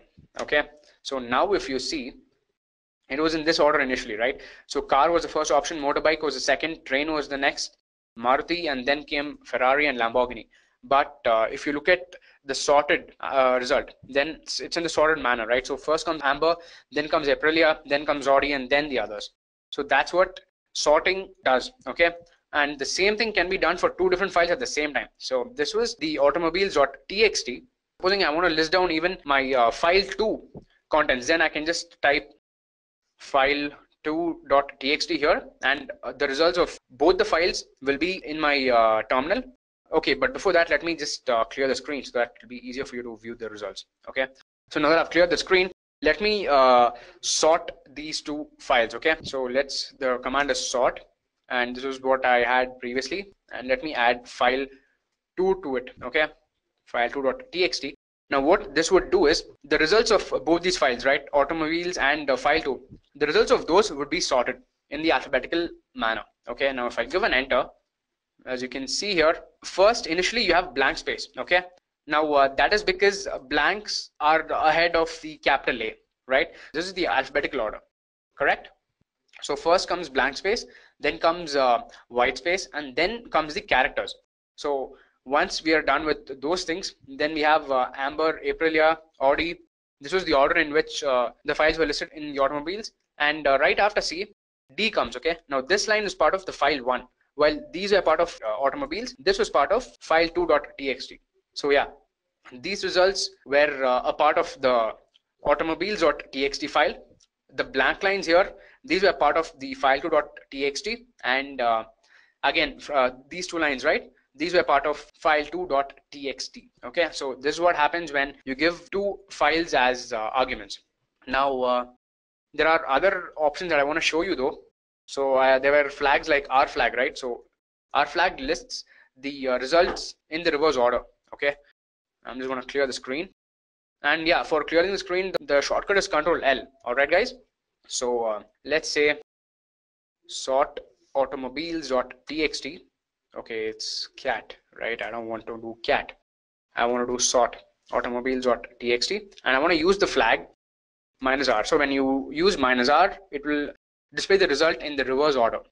So we have the reverse order in which Yamaha comes first and Amber comes last. So that is the reverse order. And we have another flag here. The other flag is the F flag, which will return the results in the case insensitive fashion.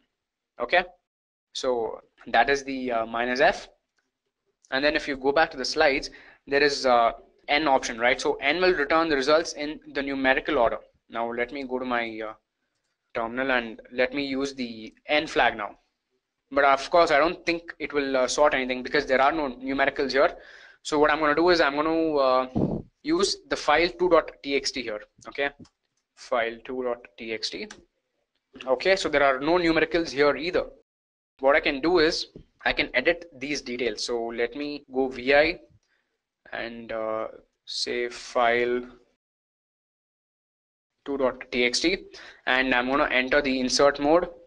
I'm going to remove all these unwanted lines. Okay, so I've removed all the blank lines. Now I'm going to put 1 here, I'm going to put 2 here, I'm going to add 3 to this line, I'm going to add 4 to this line. Okay, all right guys, or let's give the order 7 here. Okay, you have 2 here. Okay, so there are some kind of numericals ahead of before every line starts, right? So when we run the -n command now, the sort command with the n flag now, then it would sort these lines with respect to the lines with the numerical order. Okay, so first this line would be shown the blank line. Okay, then you would be shown the the total line, then you would be shown the third line, and like that. So let me just escape, colon, and save and quit. Okay, now let me run that same sort command, sort -n file 2.txt. So as you can see, the alphabets are first sorted. Okay, so the lines where there are text characters or alphabetical letters, so those are displayed, and after that the lines that are formatted after that are in numerological fashion. Okay, so if I don't give the n, it would be a different fashion altogether. So earlier the file was just displayed in the regular numerological order. Okay, so where 1, 2, 3, 4, 5 the numbers came first and then came the text. But since we ran the -n, the alphabetical letters or the characters came first. Okay, after that it was sorted by numerical letters. So that's what the n flag does, and that brings us to the end of the sort commands. Okay, so after the sort command, the next one that we have in line is that of pipe command. Okay, so this is referred to as the pipe. So you will find this in your keyboards right above the enter button. Okay, where you have the backward slash. So in that button, if you press shift and if you press that button, you will get this pipe command. And what the pipe command helps you does is it lets you perform 2 operations in the same command. Like it'll let me search. Let's take the example that's specified here. Okay, we are using the grep to search for a particular string from a file, and we are using that, and then we are sorting that result. Okay, so since there are 2 operations involved, okay, one is the sort and one is the search. Since there are 2 operations involved in the same command, we separate the 2 operations with the help of the pipe command. So that's what this is. And as the definition says, the pipe command is used to output the result of one command as input to another command. Okay, the same thing can be said over here also. So we'll first search the file for a particular string, and whatever result you get, that will be given as input to the sort command over here, right? So this saves us time in not having to mention the file name after sort again. So we'll just be performing one grep search, and then we'll just whatever result comes, that result will go to the operation that's performed over here, right? So let me just go to the terminal and show you an example of this. I'm going to clear the screen, and let's run the grep command to search for am from the automobiles.txt. Okay, I'm going to use the pipe command and sort this. So these were the 2 results, right? So when you do a cat command, or when you just run the grep command with am, right? So what would happen is you'll get these 2 results, because these 2 lines or these 2 words have the am characters inside, right? Now when you give the sort, it would sort it alphabetically, right? And if I want to sort it in the other way, then I can just run the same command with the r flag. So when I do r, then this result will be sorted in the reverse fashion. So Yamaha comes first and Lamborghini comes first. So that's how the pipe command can be used to get the output from one operation and feed that output as the input to the next operation, right? So this is relatively a smaller topic. Okay, and quite often we'd be using the pipe command when you want to use multiple operations in the same command. So that's about the pipe command. Okay, so let me just clear the screen and get back to my presentation and see what's my next slide all about. Okay, so now that I've shown you how to sort the contents of the file, let's go to the next slide, right? So the next section of this Linux tutorial is going to be about the copy, move, make directory, remove, remove directory, and the user permissions. All right. So let's get started with this section. Okay. CP stands for copy, and that will be the first slide that we're going to talk about. Okay. So as you know, copy is basically used to copy files or directories. Okay. The point to notice files and directories. So in Windows, you have the option of right-clicking on any file or any folder and saying copy or copy paste or cut paste. Right. That's in Windows, and you can do that even through the GUI in Linux. But how will you do it through the CLI? Right, through the terminal, you specify this command. You specify CP, and if you have any flag, you enter the flag, and then you specify the source and the destination. Okay, so the source is basically this will be the path of the folder that you want to copy, and this is the place where you want to copy it to. All right, so let's get back to executing and showing you a demonstration of this. So I'm going to go back to my terminal. So first of all, we are in the documents directory, and let's see what is there in this directory. Okay, there are the three files that we created, right? There is automobiles.txt, there is file1.txt, and file2.txt. Now what I'm going to do is I'm going to copy the automobiles.txt and paste it in my desktop. Okay, so let me just minimize this. So this is my desktop, right? So right now I don't have the automobiles.txt, but through the terminal I'm going to run a command which will copy the automobiles.txt to this folder. Okay, so I'm just going to minimize the terminal now to show you that it happens, okay, in real time. So what I'm going to do is ls, I'm going to say copy automobiles.txt. This is the source, and the destination is root home Edureka, and in Edureka it's the desktop folder, right? When I hit enter, there will be a new automobiles.txt file that will be created over here. So as you can see, the new file got created over here, and yeah, so it's a very simple command that you can execute. So you can do the same thing to even directories and files. All right. So what I'm going to do is I'll go to the home directory, and from the home directory I'm going to go to the desktop directory and copy the LMS folder, right? So the LMS folder is again, it's a folder this time. It's not a file. So last time we copied a file. This time I want to show you how to copy the folder itself. Okay, I'm going to copy this folder and paste it somewhere else. So let me go to the terminal, cd, and I'm going to go to the desktop here. All right. So we have LMS here. So I'm going to say copy LMS. All right, so I'm going to remove the slash from here because I'm going to copy this folder now, and this would make it the source. That would make LMS the source, and the destination is, we have to put the absolute path here, right? So we got to start from the root directory and go to home, Edureka, and let's say I want to put it in the documents directory. Okay, so something that is present in the desktop directory that is being copied and pasted inside the documents directory. Okay, so when we give enter, so guys, we are getting an error here, right? So it says copy CP omitting directory LMS. Can you all guess why that is the case? Can you all like understand the meaning of this error, omitting directory? Don't break your sweat too much, because the meaning is simple here. It has just omitted the directory. Okay, now the reason is, so that is because the CP command, it by default it copies only files. Okay, if you want to copy directories also, then you got to add another flag called R flag. So let me just quickly go to the slides and show you the functionality there. Okay, as you can see here, we have the R flag, right? So CP minus R, it is for recursive copy, and that is for copying directories also. Okay, and it copies also hidden files. If there are any hidden files, or if you have directories which you want to copy inside that directory, then it will copy that itself. So that is the thing, because you cannot copy directories without the R flag. You can only copy files. So that is the meaning here. And we have another flag here called the V flag, and that is verbose. Well, what verbose means is it prints informative messages. Supposing you're executing a command, okay, and supposing the command is going to take time, like it's going to take a good 5-10 seconds.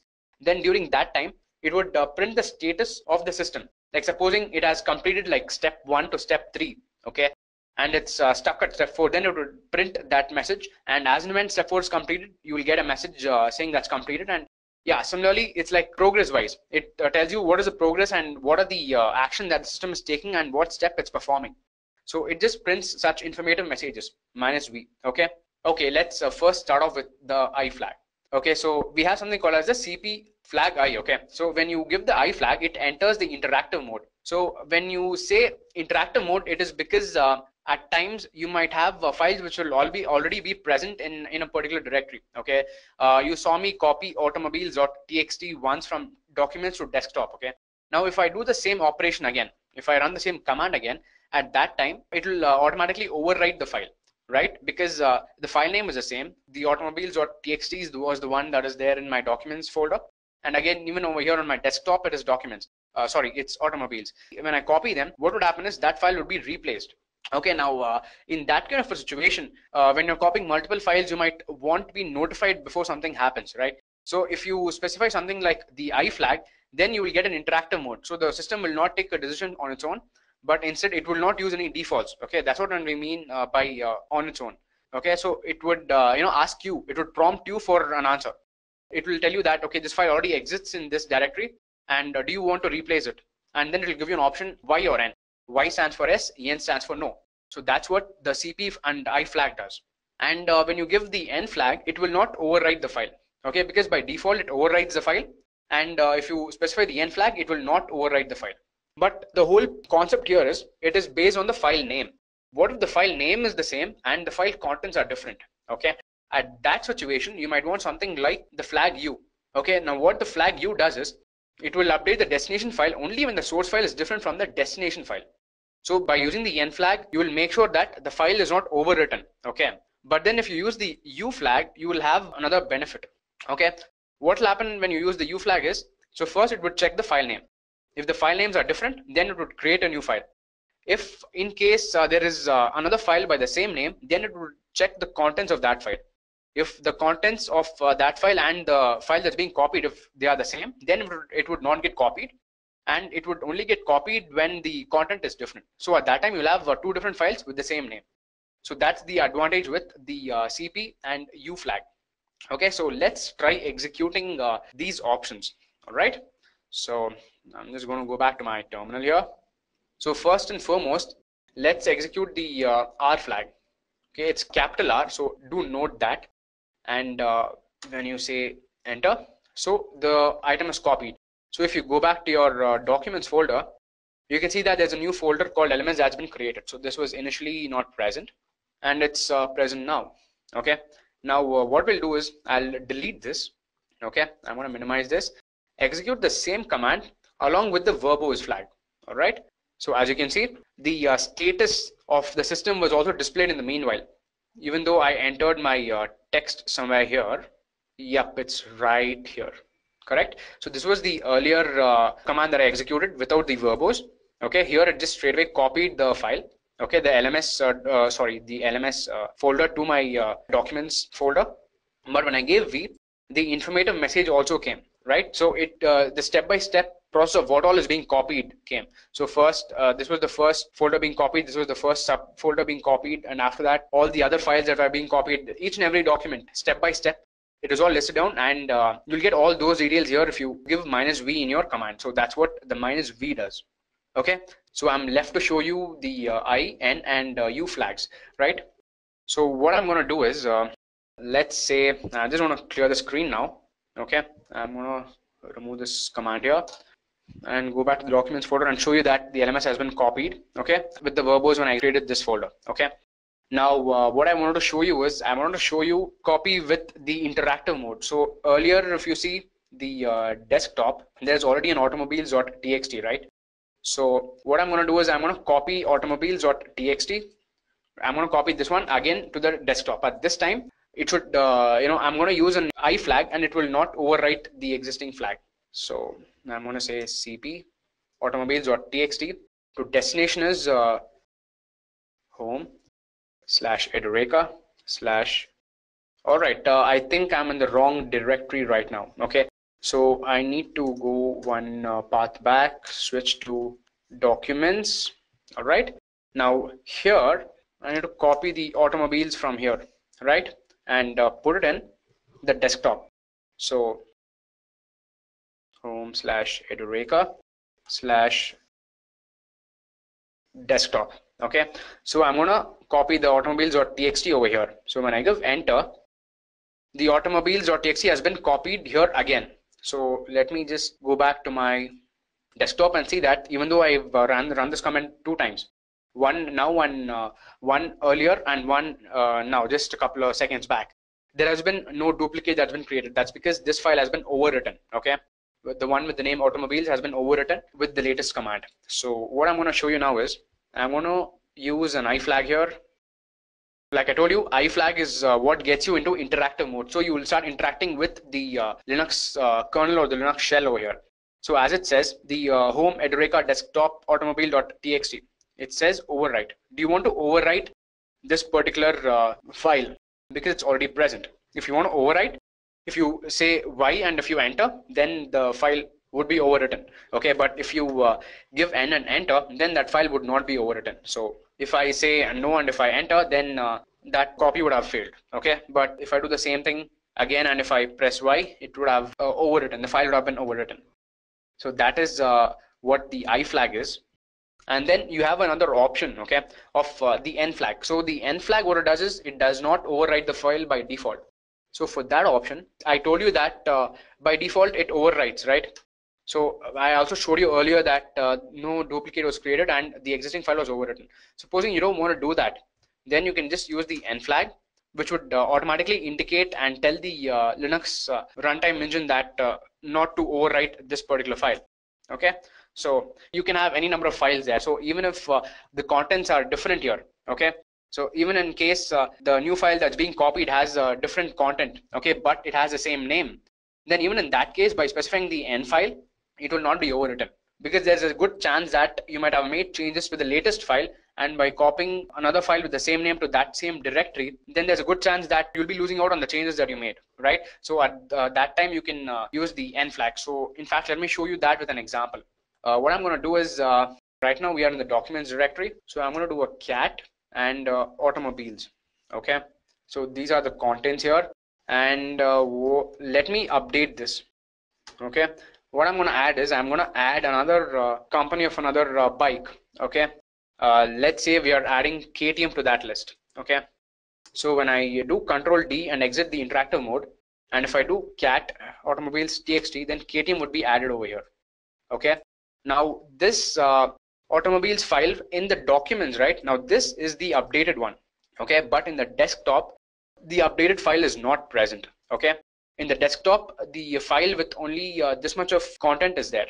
Now I'm going to execute the command with the N flag. Okay, so with the N flag, it's basically indicating that you're not supposed to overwrite the file. Okay, so when it says that, when it finds out that automobiles.txt is present over there also in the desktop also, it would not copy the file at all. Okay, so when I give enter, and of course, so there's nothing here. Now if I go to the desktop, okay, if I click on automobiles.txt here, you can see that KTM is not present. All right, but however, when I close it and if I remove the N flag, right, if I remove this flag and execute it, and if I go back to the automobiles.txt, you'll find that KTM is updated. Awesome, right? So that's the power of this N flag. Okay, so that is the end of all the different flags that I was about to show you from my PPT. Okay, so additionally there is one other thing that I want to show you. Okay, now I showed you how to copy from source to destination. Okay, and now what if you know the path of something and you want to copy it to your present directory, to where you are currently. So this is basically, I'm just teaching you this option to save some time. At times you might want some shortcuts or some hacks, right? You don't want to provide the complete path everywhere. So at that situations, at that scenarios, you can use this hack. And let me explain that before I execute it in my terminal. So what I'm saying is, right now I'm in my desktop and I have only my automobiles and my readme text files. Okay, now but in my documents folder I have 3 other texts. I have file1.txt and file2.txt. Okay, let's say I just want to copy the file2.txt. What will I do if I want to copy my file2.txt into my desktop? I'll have to go to my documents folder, then put the cp command and then enter the file name and then copy it to this folder, right? I have to specify the path of this desktop. So instead of that, there is another hack over there. Okay, now instead of doing that, what I can do is I can just go to my terminal. I need to first go to the desktop folder button. Okay, so I'm gonna go one step back. I'm gonna say change to desktop, And here, yes, there is only automobiles.txt and there is readme.txt. Now what I'm going to do is I'm going to run the cp command such that I copy file from this particular directory to the current directory. Okay, so the file2.txt, if you remember, that is present in my documents directory, right? So I'm going to specify the path to the documents directory, and the path to documents directory is /home Edureka and documents. Okay, and the file name is file2.txt. okay, I'm going to copy this file which is under this path to my current directory. Okay, instead of having to specify my complete current directory, I can just give one dot. So this one dot represents the current working directory. Okay, I'm currently in my desktop, and what this command would do is it would copy this file into this current directory. Okay, now when I give enter, and if I go back to my desktop, you'll see that the file2.txt has been created. Okay, that's because it went to this path, picked up this file and pasted it in my current directory. Okay, so that's what this is about. All right, so this is what I wanted to show you guys. This was something additional which was not there on the slides. So I'm done with that. So moving on to the next slide. Okay, so next up we have is the move command. Okay, so the MV, like CP stands for copy, the MV here stands for move. Okay, and this is used at times when you want to cut paste something. Okay, this would, when we used copy, then the original copy of that file was also present in the existing directory and it was created in another directory, right? But if you use the MV command, then it's going to basically work like cut paste, where it will remove the content from the source directory and the only copy will be present in the destination directory. All right, so let me straight away get started. It's not too much of an explanation needed over here because it's self-explanatory. If you use the I flag, it basically enters into interactive mode again like before. So the U flag is again the same as what it was in the copy command. It updates the destination file only when the source file is different from the destination file.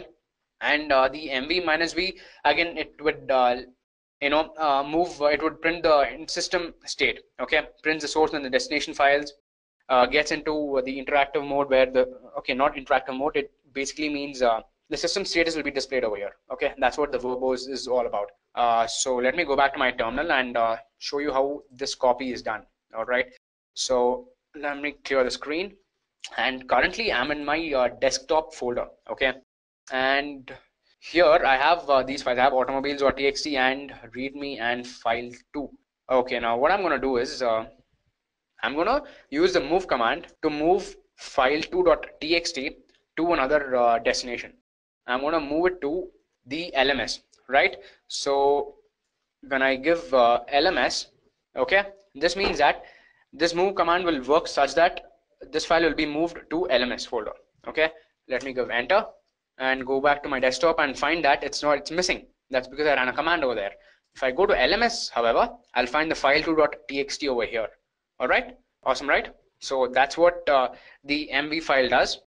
And supposing I want to similar to copy, you can move multiple files at the same time.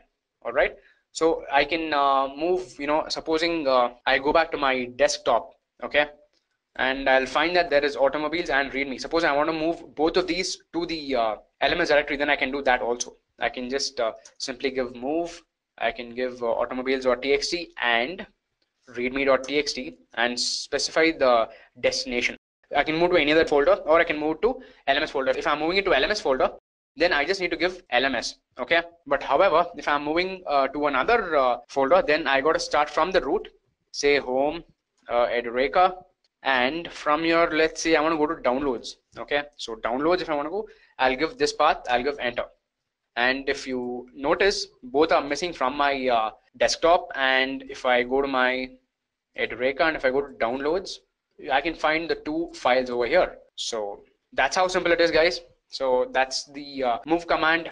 And if you want to see the system status, then you can use the V flag like we use for CP. So a similar log will be generated and shown. If you want to enter interactive mode, then you can use the I flag, right?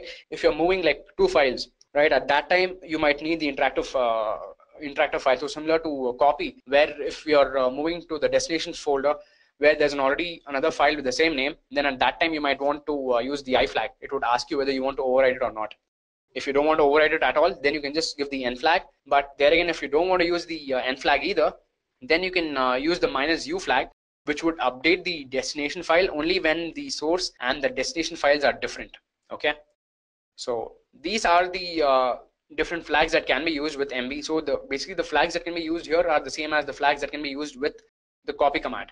So guys, that's it with the move command, and we can go to the next slide. Okay, we can go to the next topic, but before that there is one more functionality that I want to show you with respect to both copy and move. I actually forgot to show you this aspect. Okay, now for this, let me first show you the GUI aspect. Okay, all right, I go to my Edureka, and if you go to my documents, you'll find all these 3 text files and also my LMS folder, right? Now, whether be it copy or whether be it move commands, I've showed you how to copy like 1 file or 2 files or 3 files. Okay, but what if you have like 25 files, right? So what you have, like, I mean, just think about this. What if you're a proper Linux user and you want to just transfer all your files of some particular format, right? You want to just transfer it to another folder, you want to take a backup or something like that. What would you do? Instead of, you can do a control A over here and choose all the files, okay? Or you can choose one after the other like this. But to the CLI, how will you do it? Correct? So you have such problems, right? So for that, we have options also for CLI, and those work with both CP and the move commands. So what I'm going to do is I'm going to show you how that is done. So for that purpose, I'm going to first go to my documents directory. I want to make that my PWD. So I'll just go on back, and here I am. Go to documents. Okay, now I'm here. So what I'm going to do is I'm just going to clear the screen. So of course, for clearing the screen, the shortcut is Control L. Okay, if you guys have forgotten that, and I also mentioned that earlier. So Control L is the shortcut for that. So yeah, we have automobiles.txt, file 1 and file 2, and LMS.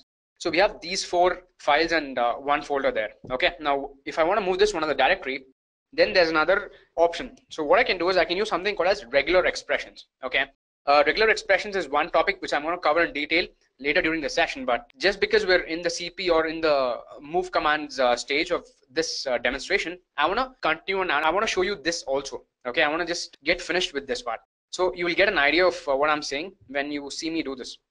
So here we have these 4 files. So first let's use the copy command.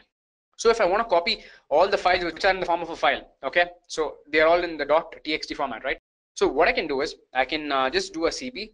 I can click on dot, or rather asterisk dot txt. Okay, now what this essentially does is, instead of searching for the text file by its name, when you specify an asterisk, it searches for all the files with the .txt, okay, which is ending with a .txt. So that's what this would do. And when we say CP followed by asterisk .txt, it means copy all the files that are ending with .txt. So in our case, we have automobiles.txt, file1.txt, and file2.txt, right? So what this command would do is it would copy these things and put it in the path where I suggest here. So let's say I want to put it in another folder. Okay, let me start off from the root, home, Edureka. Then here I think we have, we have these options, right? Okay, this is the documents. So in the Edureka we have, okay, we have the music folder, we have downloads, pictures. Okay, downloads, of course I've already copied something in there. So what I'll do is I'll move that to the music folder. Okay, so the music directory. So I'm going to say this and give enter. So your copying has been successful. So if you go back to the music directory, you'll see that there are 3 new files. One is automobiles, the other one is file 1, and the other one is file 2. Okay, now the same thing can be done for even move, right? The same way we executed a copy, we can also execute the move command.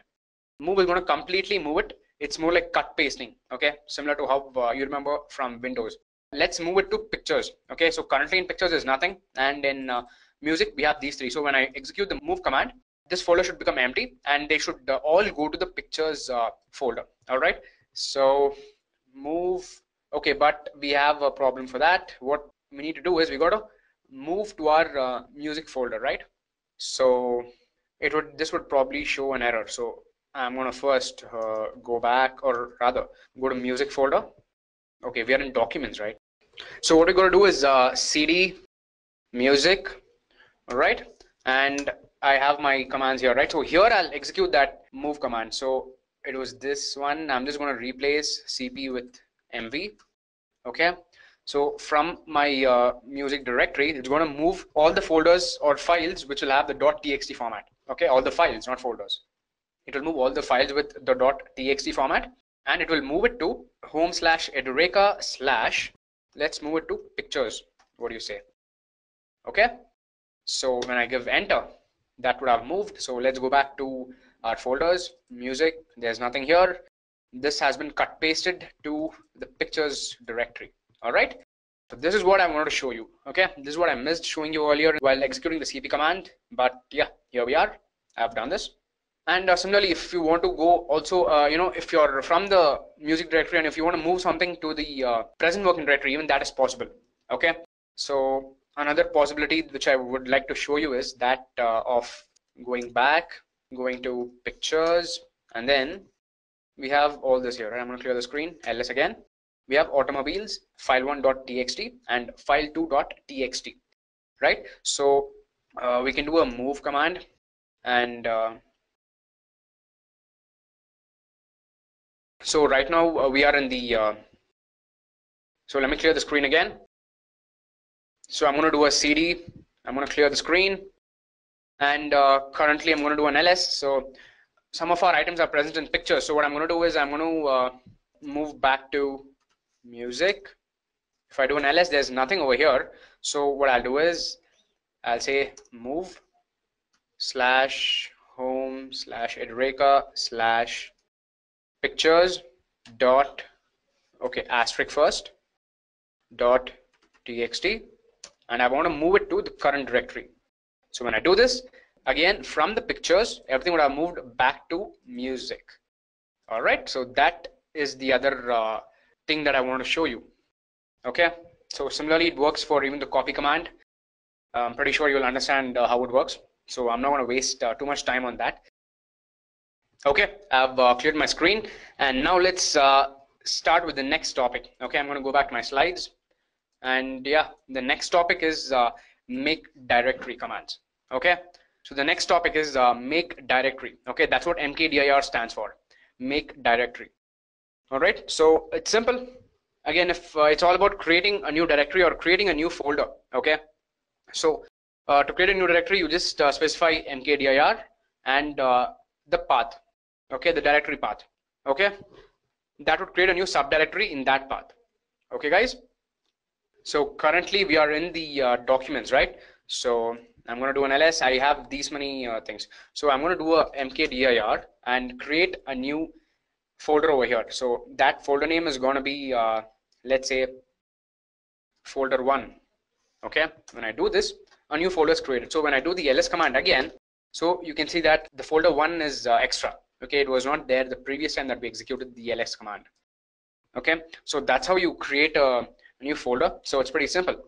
Now comes the other question. Okay, I can go into the folder 1. Okay, of course there'll be nothing inside. Now what if I want to create multiple folders, okay, and parent directories? Let's say something like I want to create folder 1, inside which I want to create a folder 2 and create a folder 3. Is that possible? Okay, so I'm going to try doing that and show you if it's possible or not. Okay, so I'm going to say make directory folder 1 / folder 2. Okay, this would be folder 2 because I'm already inside folder 1. This would be folder 3 and folder 4. Okay, so this basically will run the make directory command inside folder 1 and it will make a directory 2, 3 and 4. Now when I give enter, these folders should be created. Ideally they should be created. Okay, ideally speaking. So let me just verify everything once and show it to you. So it was documents. This was the new folder I created, folder 1. There is nothing inside. Okay, now from the terminal, if I click enter, it says make directory cannot create directory folder 2, 3 and 4. Okay, because there's no such file or directory. Okay, do you all know why that is? I asked you all specifically, can we do it? That is because when we try to enter one directory, it's possible. Okay, when like in this case we specified just one directory, right? Just folder 1, so it created the directory once. But in this case there are too many directories that we need to create. Okay, it's like 2, 3 and 4. How can make directory create so many folders? Because this is going to be in the form of a parent, child or a subdirectory, right? We are creating folder 2 inside which there's a folder 3, inside which there's a folder 4. So in this case mkdir is not enough. So this is when we need to use another flag called the -p flag. That stands for parent. Okay, let me go to my slides and just cover that aspect once. So as you can see here, there's a flag called -p.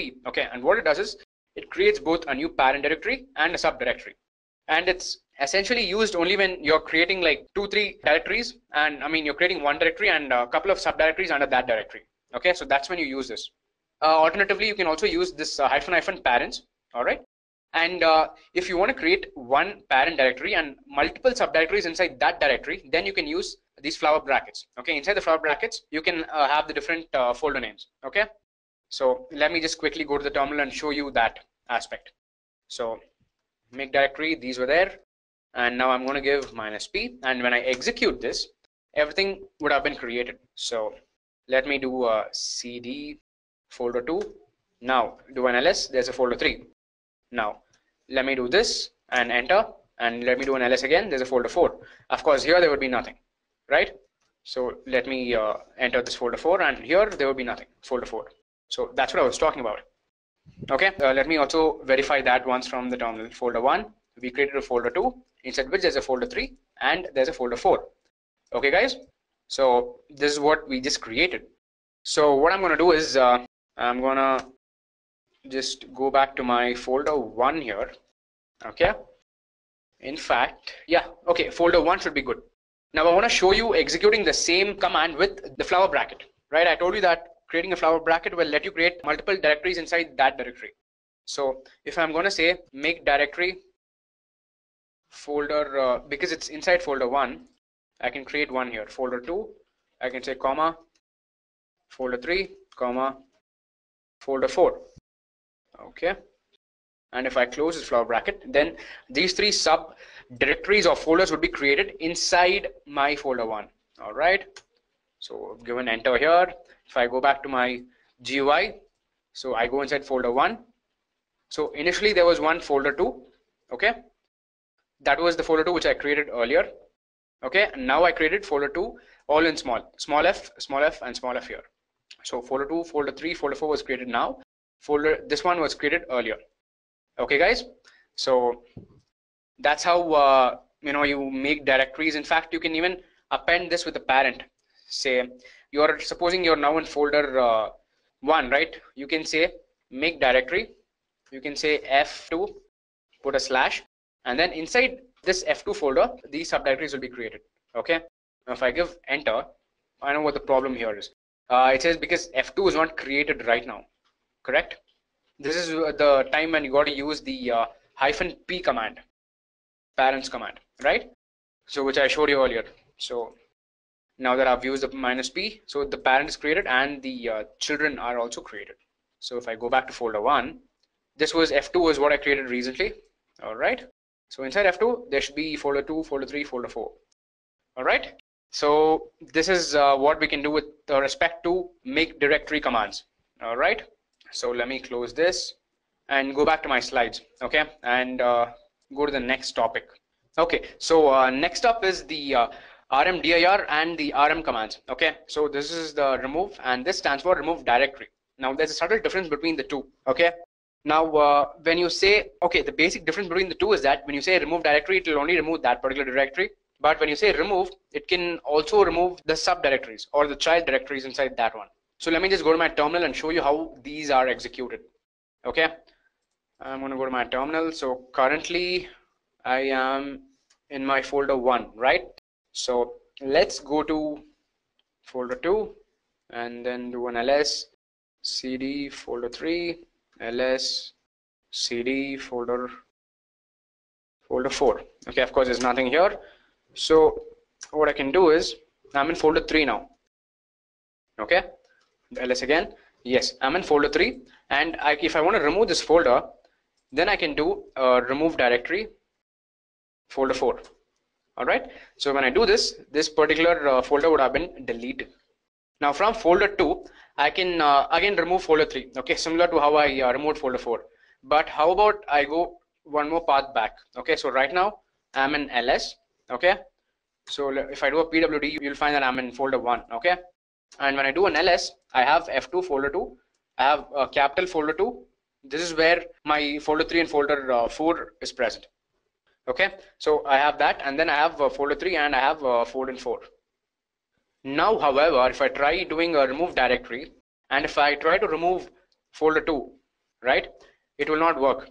It failed because the folder 2 which we are trying to delete, right, from inside folder 1 we are trying to delete the folder 2. This is that folder 2, and inside this folder 2 there's another folder, that is folder 3. Let me just show it to you once so that I can remove your confusion. So inside this folder 2 I have folder 3, okay, and because I'm trying to delete this folder 2, it's not able to delete because there is already a folder 3 inside this folder. That is the problem with remove directory. So guys, I've just cleared the screen, and let me just do an ls again. So now I'm going to show you how to remove these folders. I showed you removing folder 4, okay. So inside this folder 3 I went and I removed folder 4, okay. Now I'm going to show you how to remove multiple folders, okay, at the same time. Now let's say I'm running the same remove directory again. So I'm going to say remove folder 2, and when I give enter, it says failed to remove folder 2 because the directory is not empty, okay. Do you know what the problem is? It's telling, right, because the directory is not empty, it's not able to delete. So because folder 3 is contained inside folder 2, it's not able to delete this folder. So if I want to delete folder 2 also, then what I got to do is, I got to first delete the folder 3 and then delete the folder 4. So I have to provide the absolute path of the child directory. Okay, so I'm going to say remove directory, okay, same like before. I'm going to say folder 2 / folder 3. When I run this command, then my folder 3 will get deleted, okay. The child will get deleted, but the parent will still be active. Folder 2 will be active, okay, because when I use the rmdir with folder 2 and folder 3, only folder 3 will get deleted. Let me show you why that's the case. When I give enter, when I do an ls, folder 2 should be available. See, folder 2 is available, but when I do a folder 2, there's nothing in here, okay, there's nothing in here. So if you want to do that, if you want to delete both the parent and the child at the same time, you got to use a -p flag. So let me show you to use a -p flag, okay. So I'm just going to make the folder 3 now, and I'm going to show you how to use a p flag. So similar to how we use while creating a folder, we got to use the same remove directory, okay, rmdir with the -p and folder 2 and folder 3, folder 2 / folder 3. So in this case, both the folder 2 and the parent and the child will get deleted, okay. Enter. When I do an ls, I don't have a folder 2 here, okay. This one is also deleted. So that's what a -p flag does. Now let me just make a new directory, and what I want to show you is the verbos, okay. So I'm going to make directory. So again, the ones which I deleted have come back again, would have been created again. So I want to show you the usage of the verbos directory. When I add a v here, as per the slides it said, right, verbos. So when I add a v here and when I hit enter, okay, I've done the make directory again. So I have to actually remove the directory now, okay. Now when I say remove directory and when I try to print the verbos -pv, so it says first it's deleted the folder 3, okay, which is inside folder 2. After deleting that, it has come and deleted folder 2.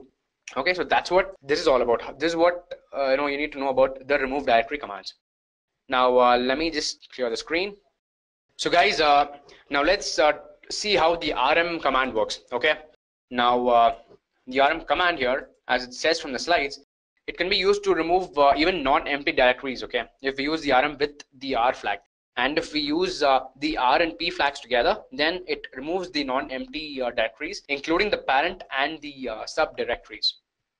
Okay, so the one limitation that we had with rmdir command was that we could not remove non-empty directories. We had to first empty them and then only delete them, okay. Otherwise we had to specify the entire path and then use the p flag to remove all the parents and all the child subdirectories in that path, right. That was the limitation that we had with remove directory. But in rm we don't have that problem, because let's see, okay, in ls we have so many folders, okay. So if I try going to f2, okay, and I do an ls here, then I have 3 different folders: folder 2, folder 3, folder 4. Okay, now if it's an rmdir command, it cannot technically delete this folder called f2. f2 is basically a non-empty directory. Inside f2 there are other directories like folder 2, 3 and 4. So let me just show it to you once. So inside f2 we have 3 folders: folder 2, folder 3 and folder 4. So with the rmdir command we cannot definitely remove it, but with f2 we have a chance of removing it, okay. That's because we can make use of the R flag here, okay? But however, this will also, it will delete F2 and its subfolders, okay? So let me do an ls, and if you can see here, initially under folder 1, we had F2 and these three, okay? But now we don't have that under F2 because that whole F2 folder is missing. If I go back to my folder 1 here, you'll see that the F2 is missing over here too. That's because the remove, right? It removed the whole F2 folder in spite of it containing some folders, okay? And that's what the R flag does. That's the advantage of using the R flag, okay? So if the same thing, if we use the R flag with the V flag, then it will print the status also. It's like the verbose, right? It'll print, it'll tell you what all has been deleted and how it has been deleted. So that's the advantage with using RM over rmdir, okay? At times this is more beneficial. So I'm just going to clear the screen, and getting back to my presentation, I'm done with all the concepts in this slide. So let me go on to the next topic, okay? So the next topic is going to be that of working with user permissions, okay? It's very important for a Linux administrator to know what these user permissions are, okay? Because the different files will be there, different directories will be there, and he has to determine what kind of access will be available for which user, right? So that's what is controlled here. So the different permissions are basically read, write, and execute, okay? R stands for read, W stands for write, and execute is X, okay? So initially you'll get this kind of an output. Okay, you know what? Let me go to my terminal and show you what happens when you run an ls-l command, because user permissions is something which will appear and which you can control via the ls-l command, right? Because when you do that, all the different file contents, whether it's a directory or whether it's another file, all those things along with their permissions will be visible in long format, right? So let me go to my terminal first and go to cd. All right, now when I do an ls, I have a list of all these documents, okay? But however, when I do an ls-l, I get it in long format, okay? So I get it something like this. So for each folder, I have the permission set. So for desktop, I have the permission sets, and then I have the other components, okay? I'm going to explain what this entire component, what the entire row means. So to not let you get too complicated, first I'm going to explain only this part, okay? The first 10 characters. If you see here, the first 10 characters are these, and I will explain this part first, and then I'll explain this set, these three blocks, and then I'll explain the remaining blocks, okay? So getting back to this first block, in my slides, you can see that the first block, it determines what is the file type, okay? It's either the file or directory type, in fact. If that is a directory, then it would be represented by D, okay? If you have a D as the first character over here, then that's a directory, okay, as it says. But it can also be any other thing. If it's a hyphen like this, then it means that it's a normal file, okay? But in the first letter, if it's a C, then it means that it's a character special file.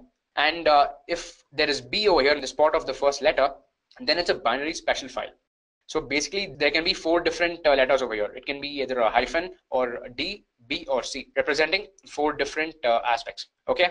So that is the first information that you have about that particular file. And then you have 3 different blocks, okay? So the next 9 letters are going to determine the user permissions, okay? And those 9 are divided into 3, 3, 3, okay? So the first 3 represent the user permissions, okay? The second block having 3 RWX representatives are those of group permissions, and the final block represents other permissions, okay? This means other users. Now this user is the actual user who is logged into the system, okay? That particular user. So this is the user permissions, this is the group permissions which the user belong to and what the other group can view, and this is with respect to the other users, okay? That's what is meant by this, others. So if we have, and the order always goes by RWX and RWX, and here also it will be RW and X, okay? So that is the order, read, write, and execute. So if the first 3 blocks are all R, W, and X, then it means that the user has all the 3 permissions, or the owner of the file or the user has the read, write, and the execute permissions, okay? And in this place, if there are 3 characters, right, R, W, and X in this order, it means that the owner or the user has the permissions to read, write, and execute that particular file, okay? And if there is R, W, and X in the next block, then it means that the group has the read, write, and execute permissions on that particular file. So every file that's created, right, it will have a user and it will also have a default group that it will be assigned to. So all the users a part of that group will have the read, write and execute permissions. Okay, but whereas the last three here, it stands for other users permission. So there can be multiple users, right? The same system can have multiple users. One of course will be the root user, the other will be the owner or you, and besides you there can be any number of users. It can be your friends, your colleagues, or other people. So this others represents that. And if you have a blank in any place, okay, so in this case there's a blank over here. In place of W there's a blank. It means that this others, they don't have the write access, they only have the read access and the execute access. All right.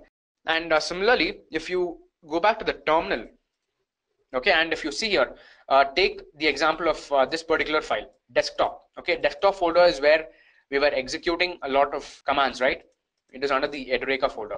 So yeah, this was the folder that we are talking about. The desktop right now, it's a directory basically, okay, that you all agree with. Then these three characters represent that the person who's using it. Okay, right now the person who's using it, because I'm logged in right now and I've logged in with this username, right? Sorry for that, guys. Yeah, and I've logged in with this username, right, Edureka. So me being the owner and me being the user, I have the read, write and execute permissions. Okay, but the group that I belong to, okay, that group does not have the read, write and execute permissions. And the group that this file belongs to, now because this file is either owned or used by me, okay, now because I'm the user, I have this access. And then this file will also belong to a group, right? So whenever you create this file, it will be assigned to that particular user creating it, and it will be assigned to a default group. So we are talking about that group here. Okay, and that particular group does not have all three rights. It has only the read permission and the execute permission. It doesn't have the write permission. Okay, and the same thing can be said for even the other users. So the other users in that system who will be using that system, they will only have the read and execute access on the desktop. Okay. But whereas if you take the example of this file1.txt, right, which I created some time back during this session, this one, if you see, the permissions are such that the first one is a hyphen. Okay, what hyphen technically means is it's a normal file. Okay, I explained that hyphen is normal, B stands for binary special file, and C stands for character special file. So of course we don't have those options here.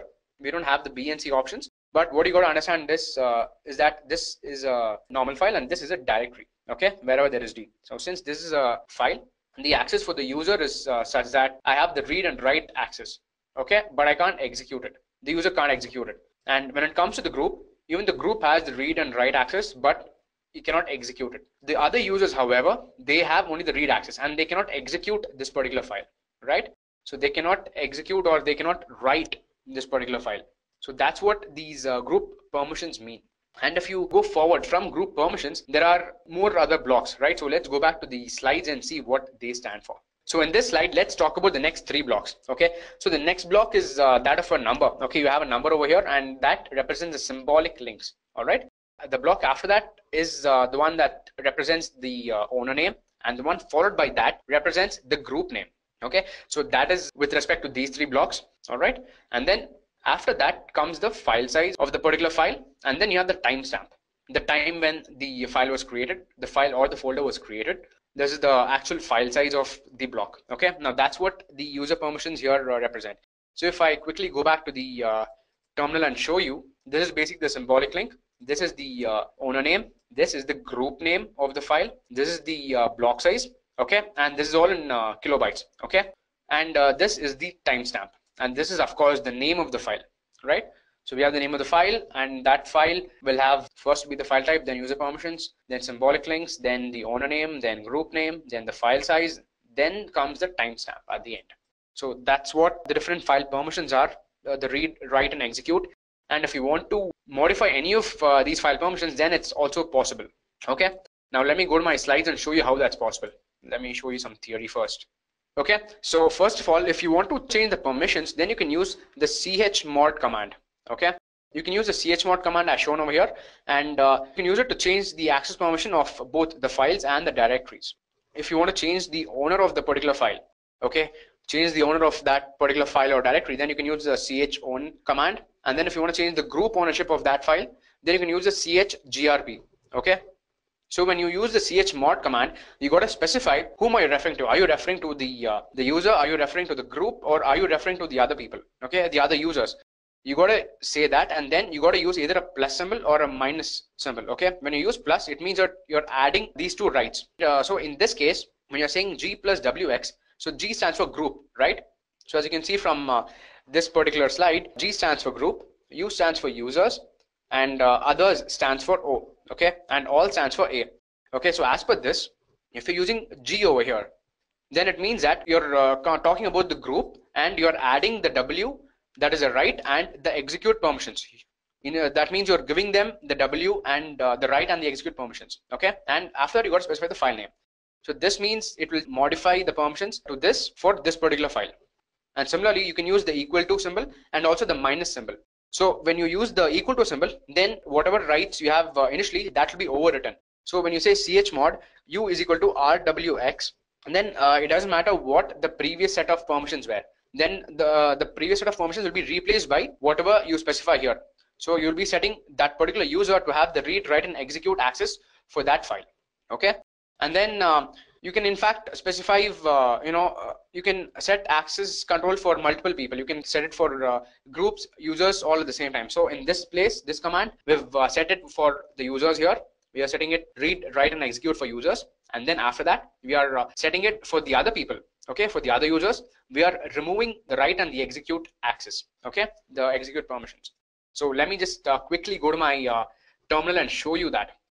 So currently, let's take the example of this pictures. Okay, let's take an example of this particular folder.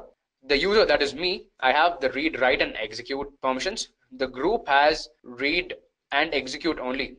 Okay, and they, of course, the other users, they also have only the read and execute.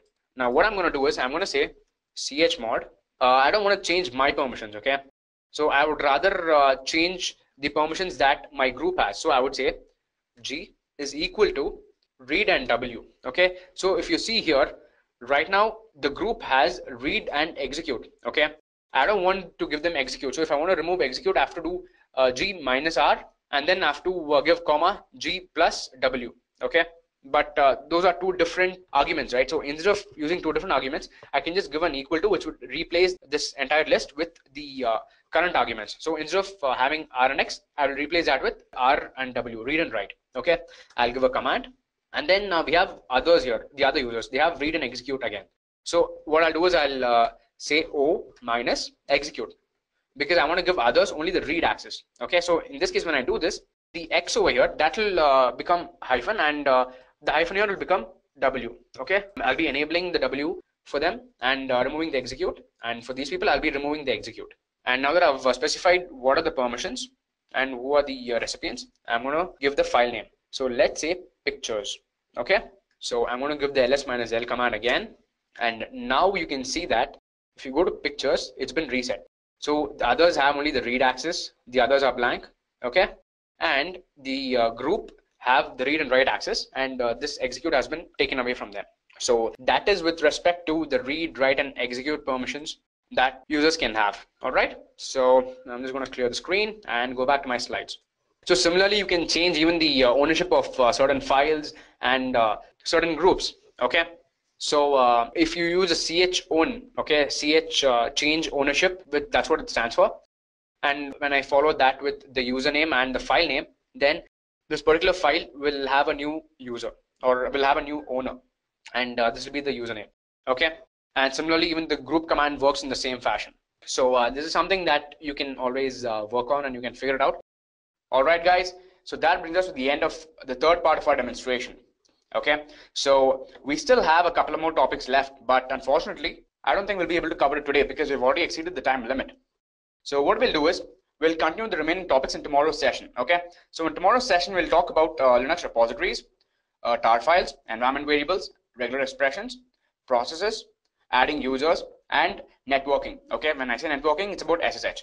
So these will be the topics that I will be covering in tomorrow's session. Okay, so guys, on that note, let me conclude today's session. All right, and I'll meet you all tomorrow same time. All right, guys. Okay, Hemant, great. I'll see you tomorrow. Okay, good night, folks. See you all.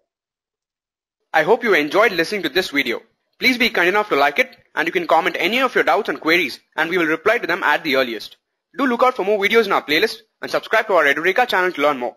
Happy learning!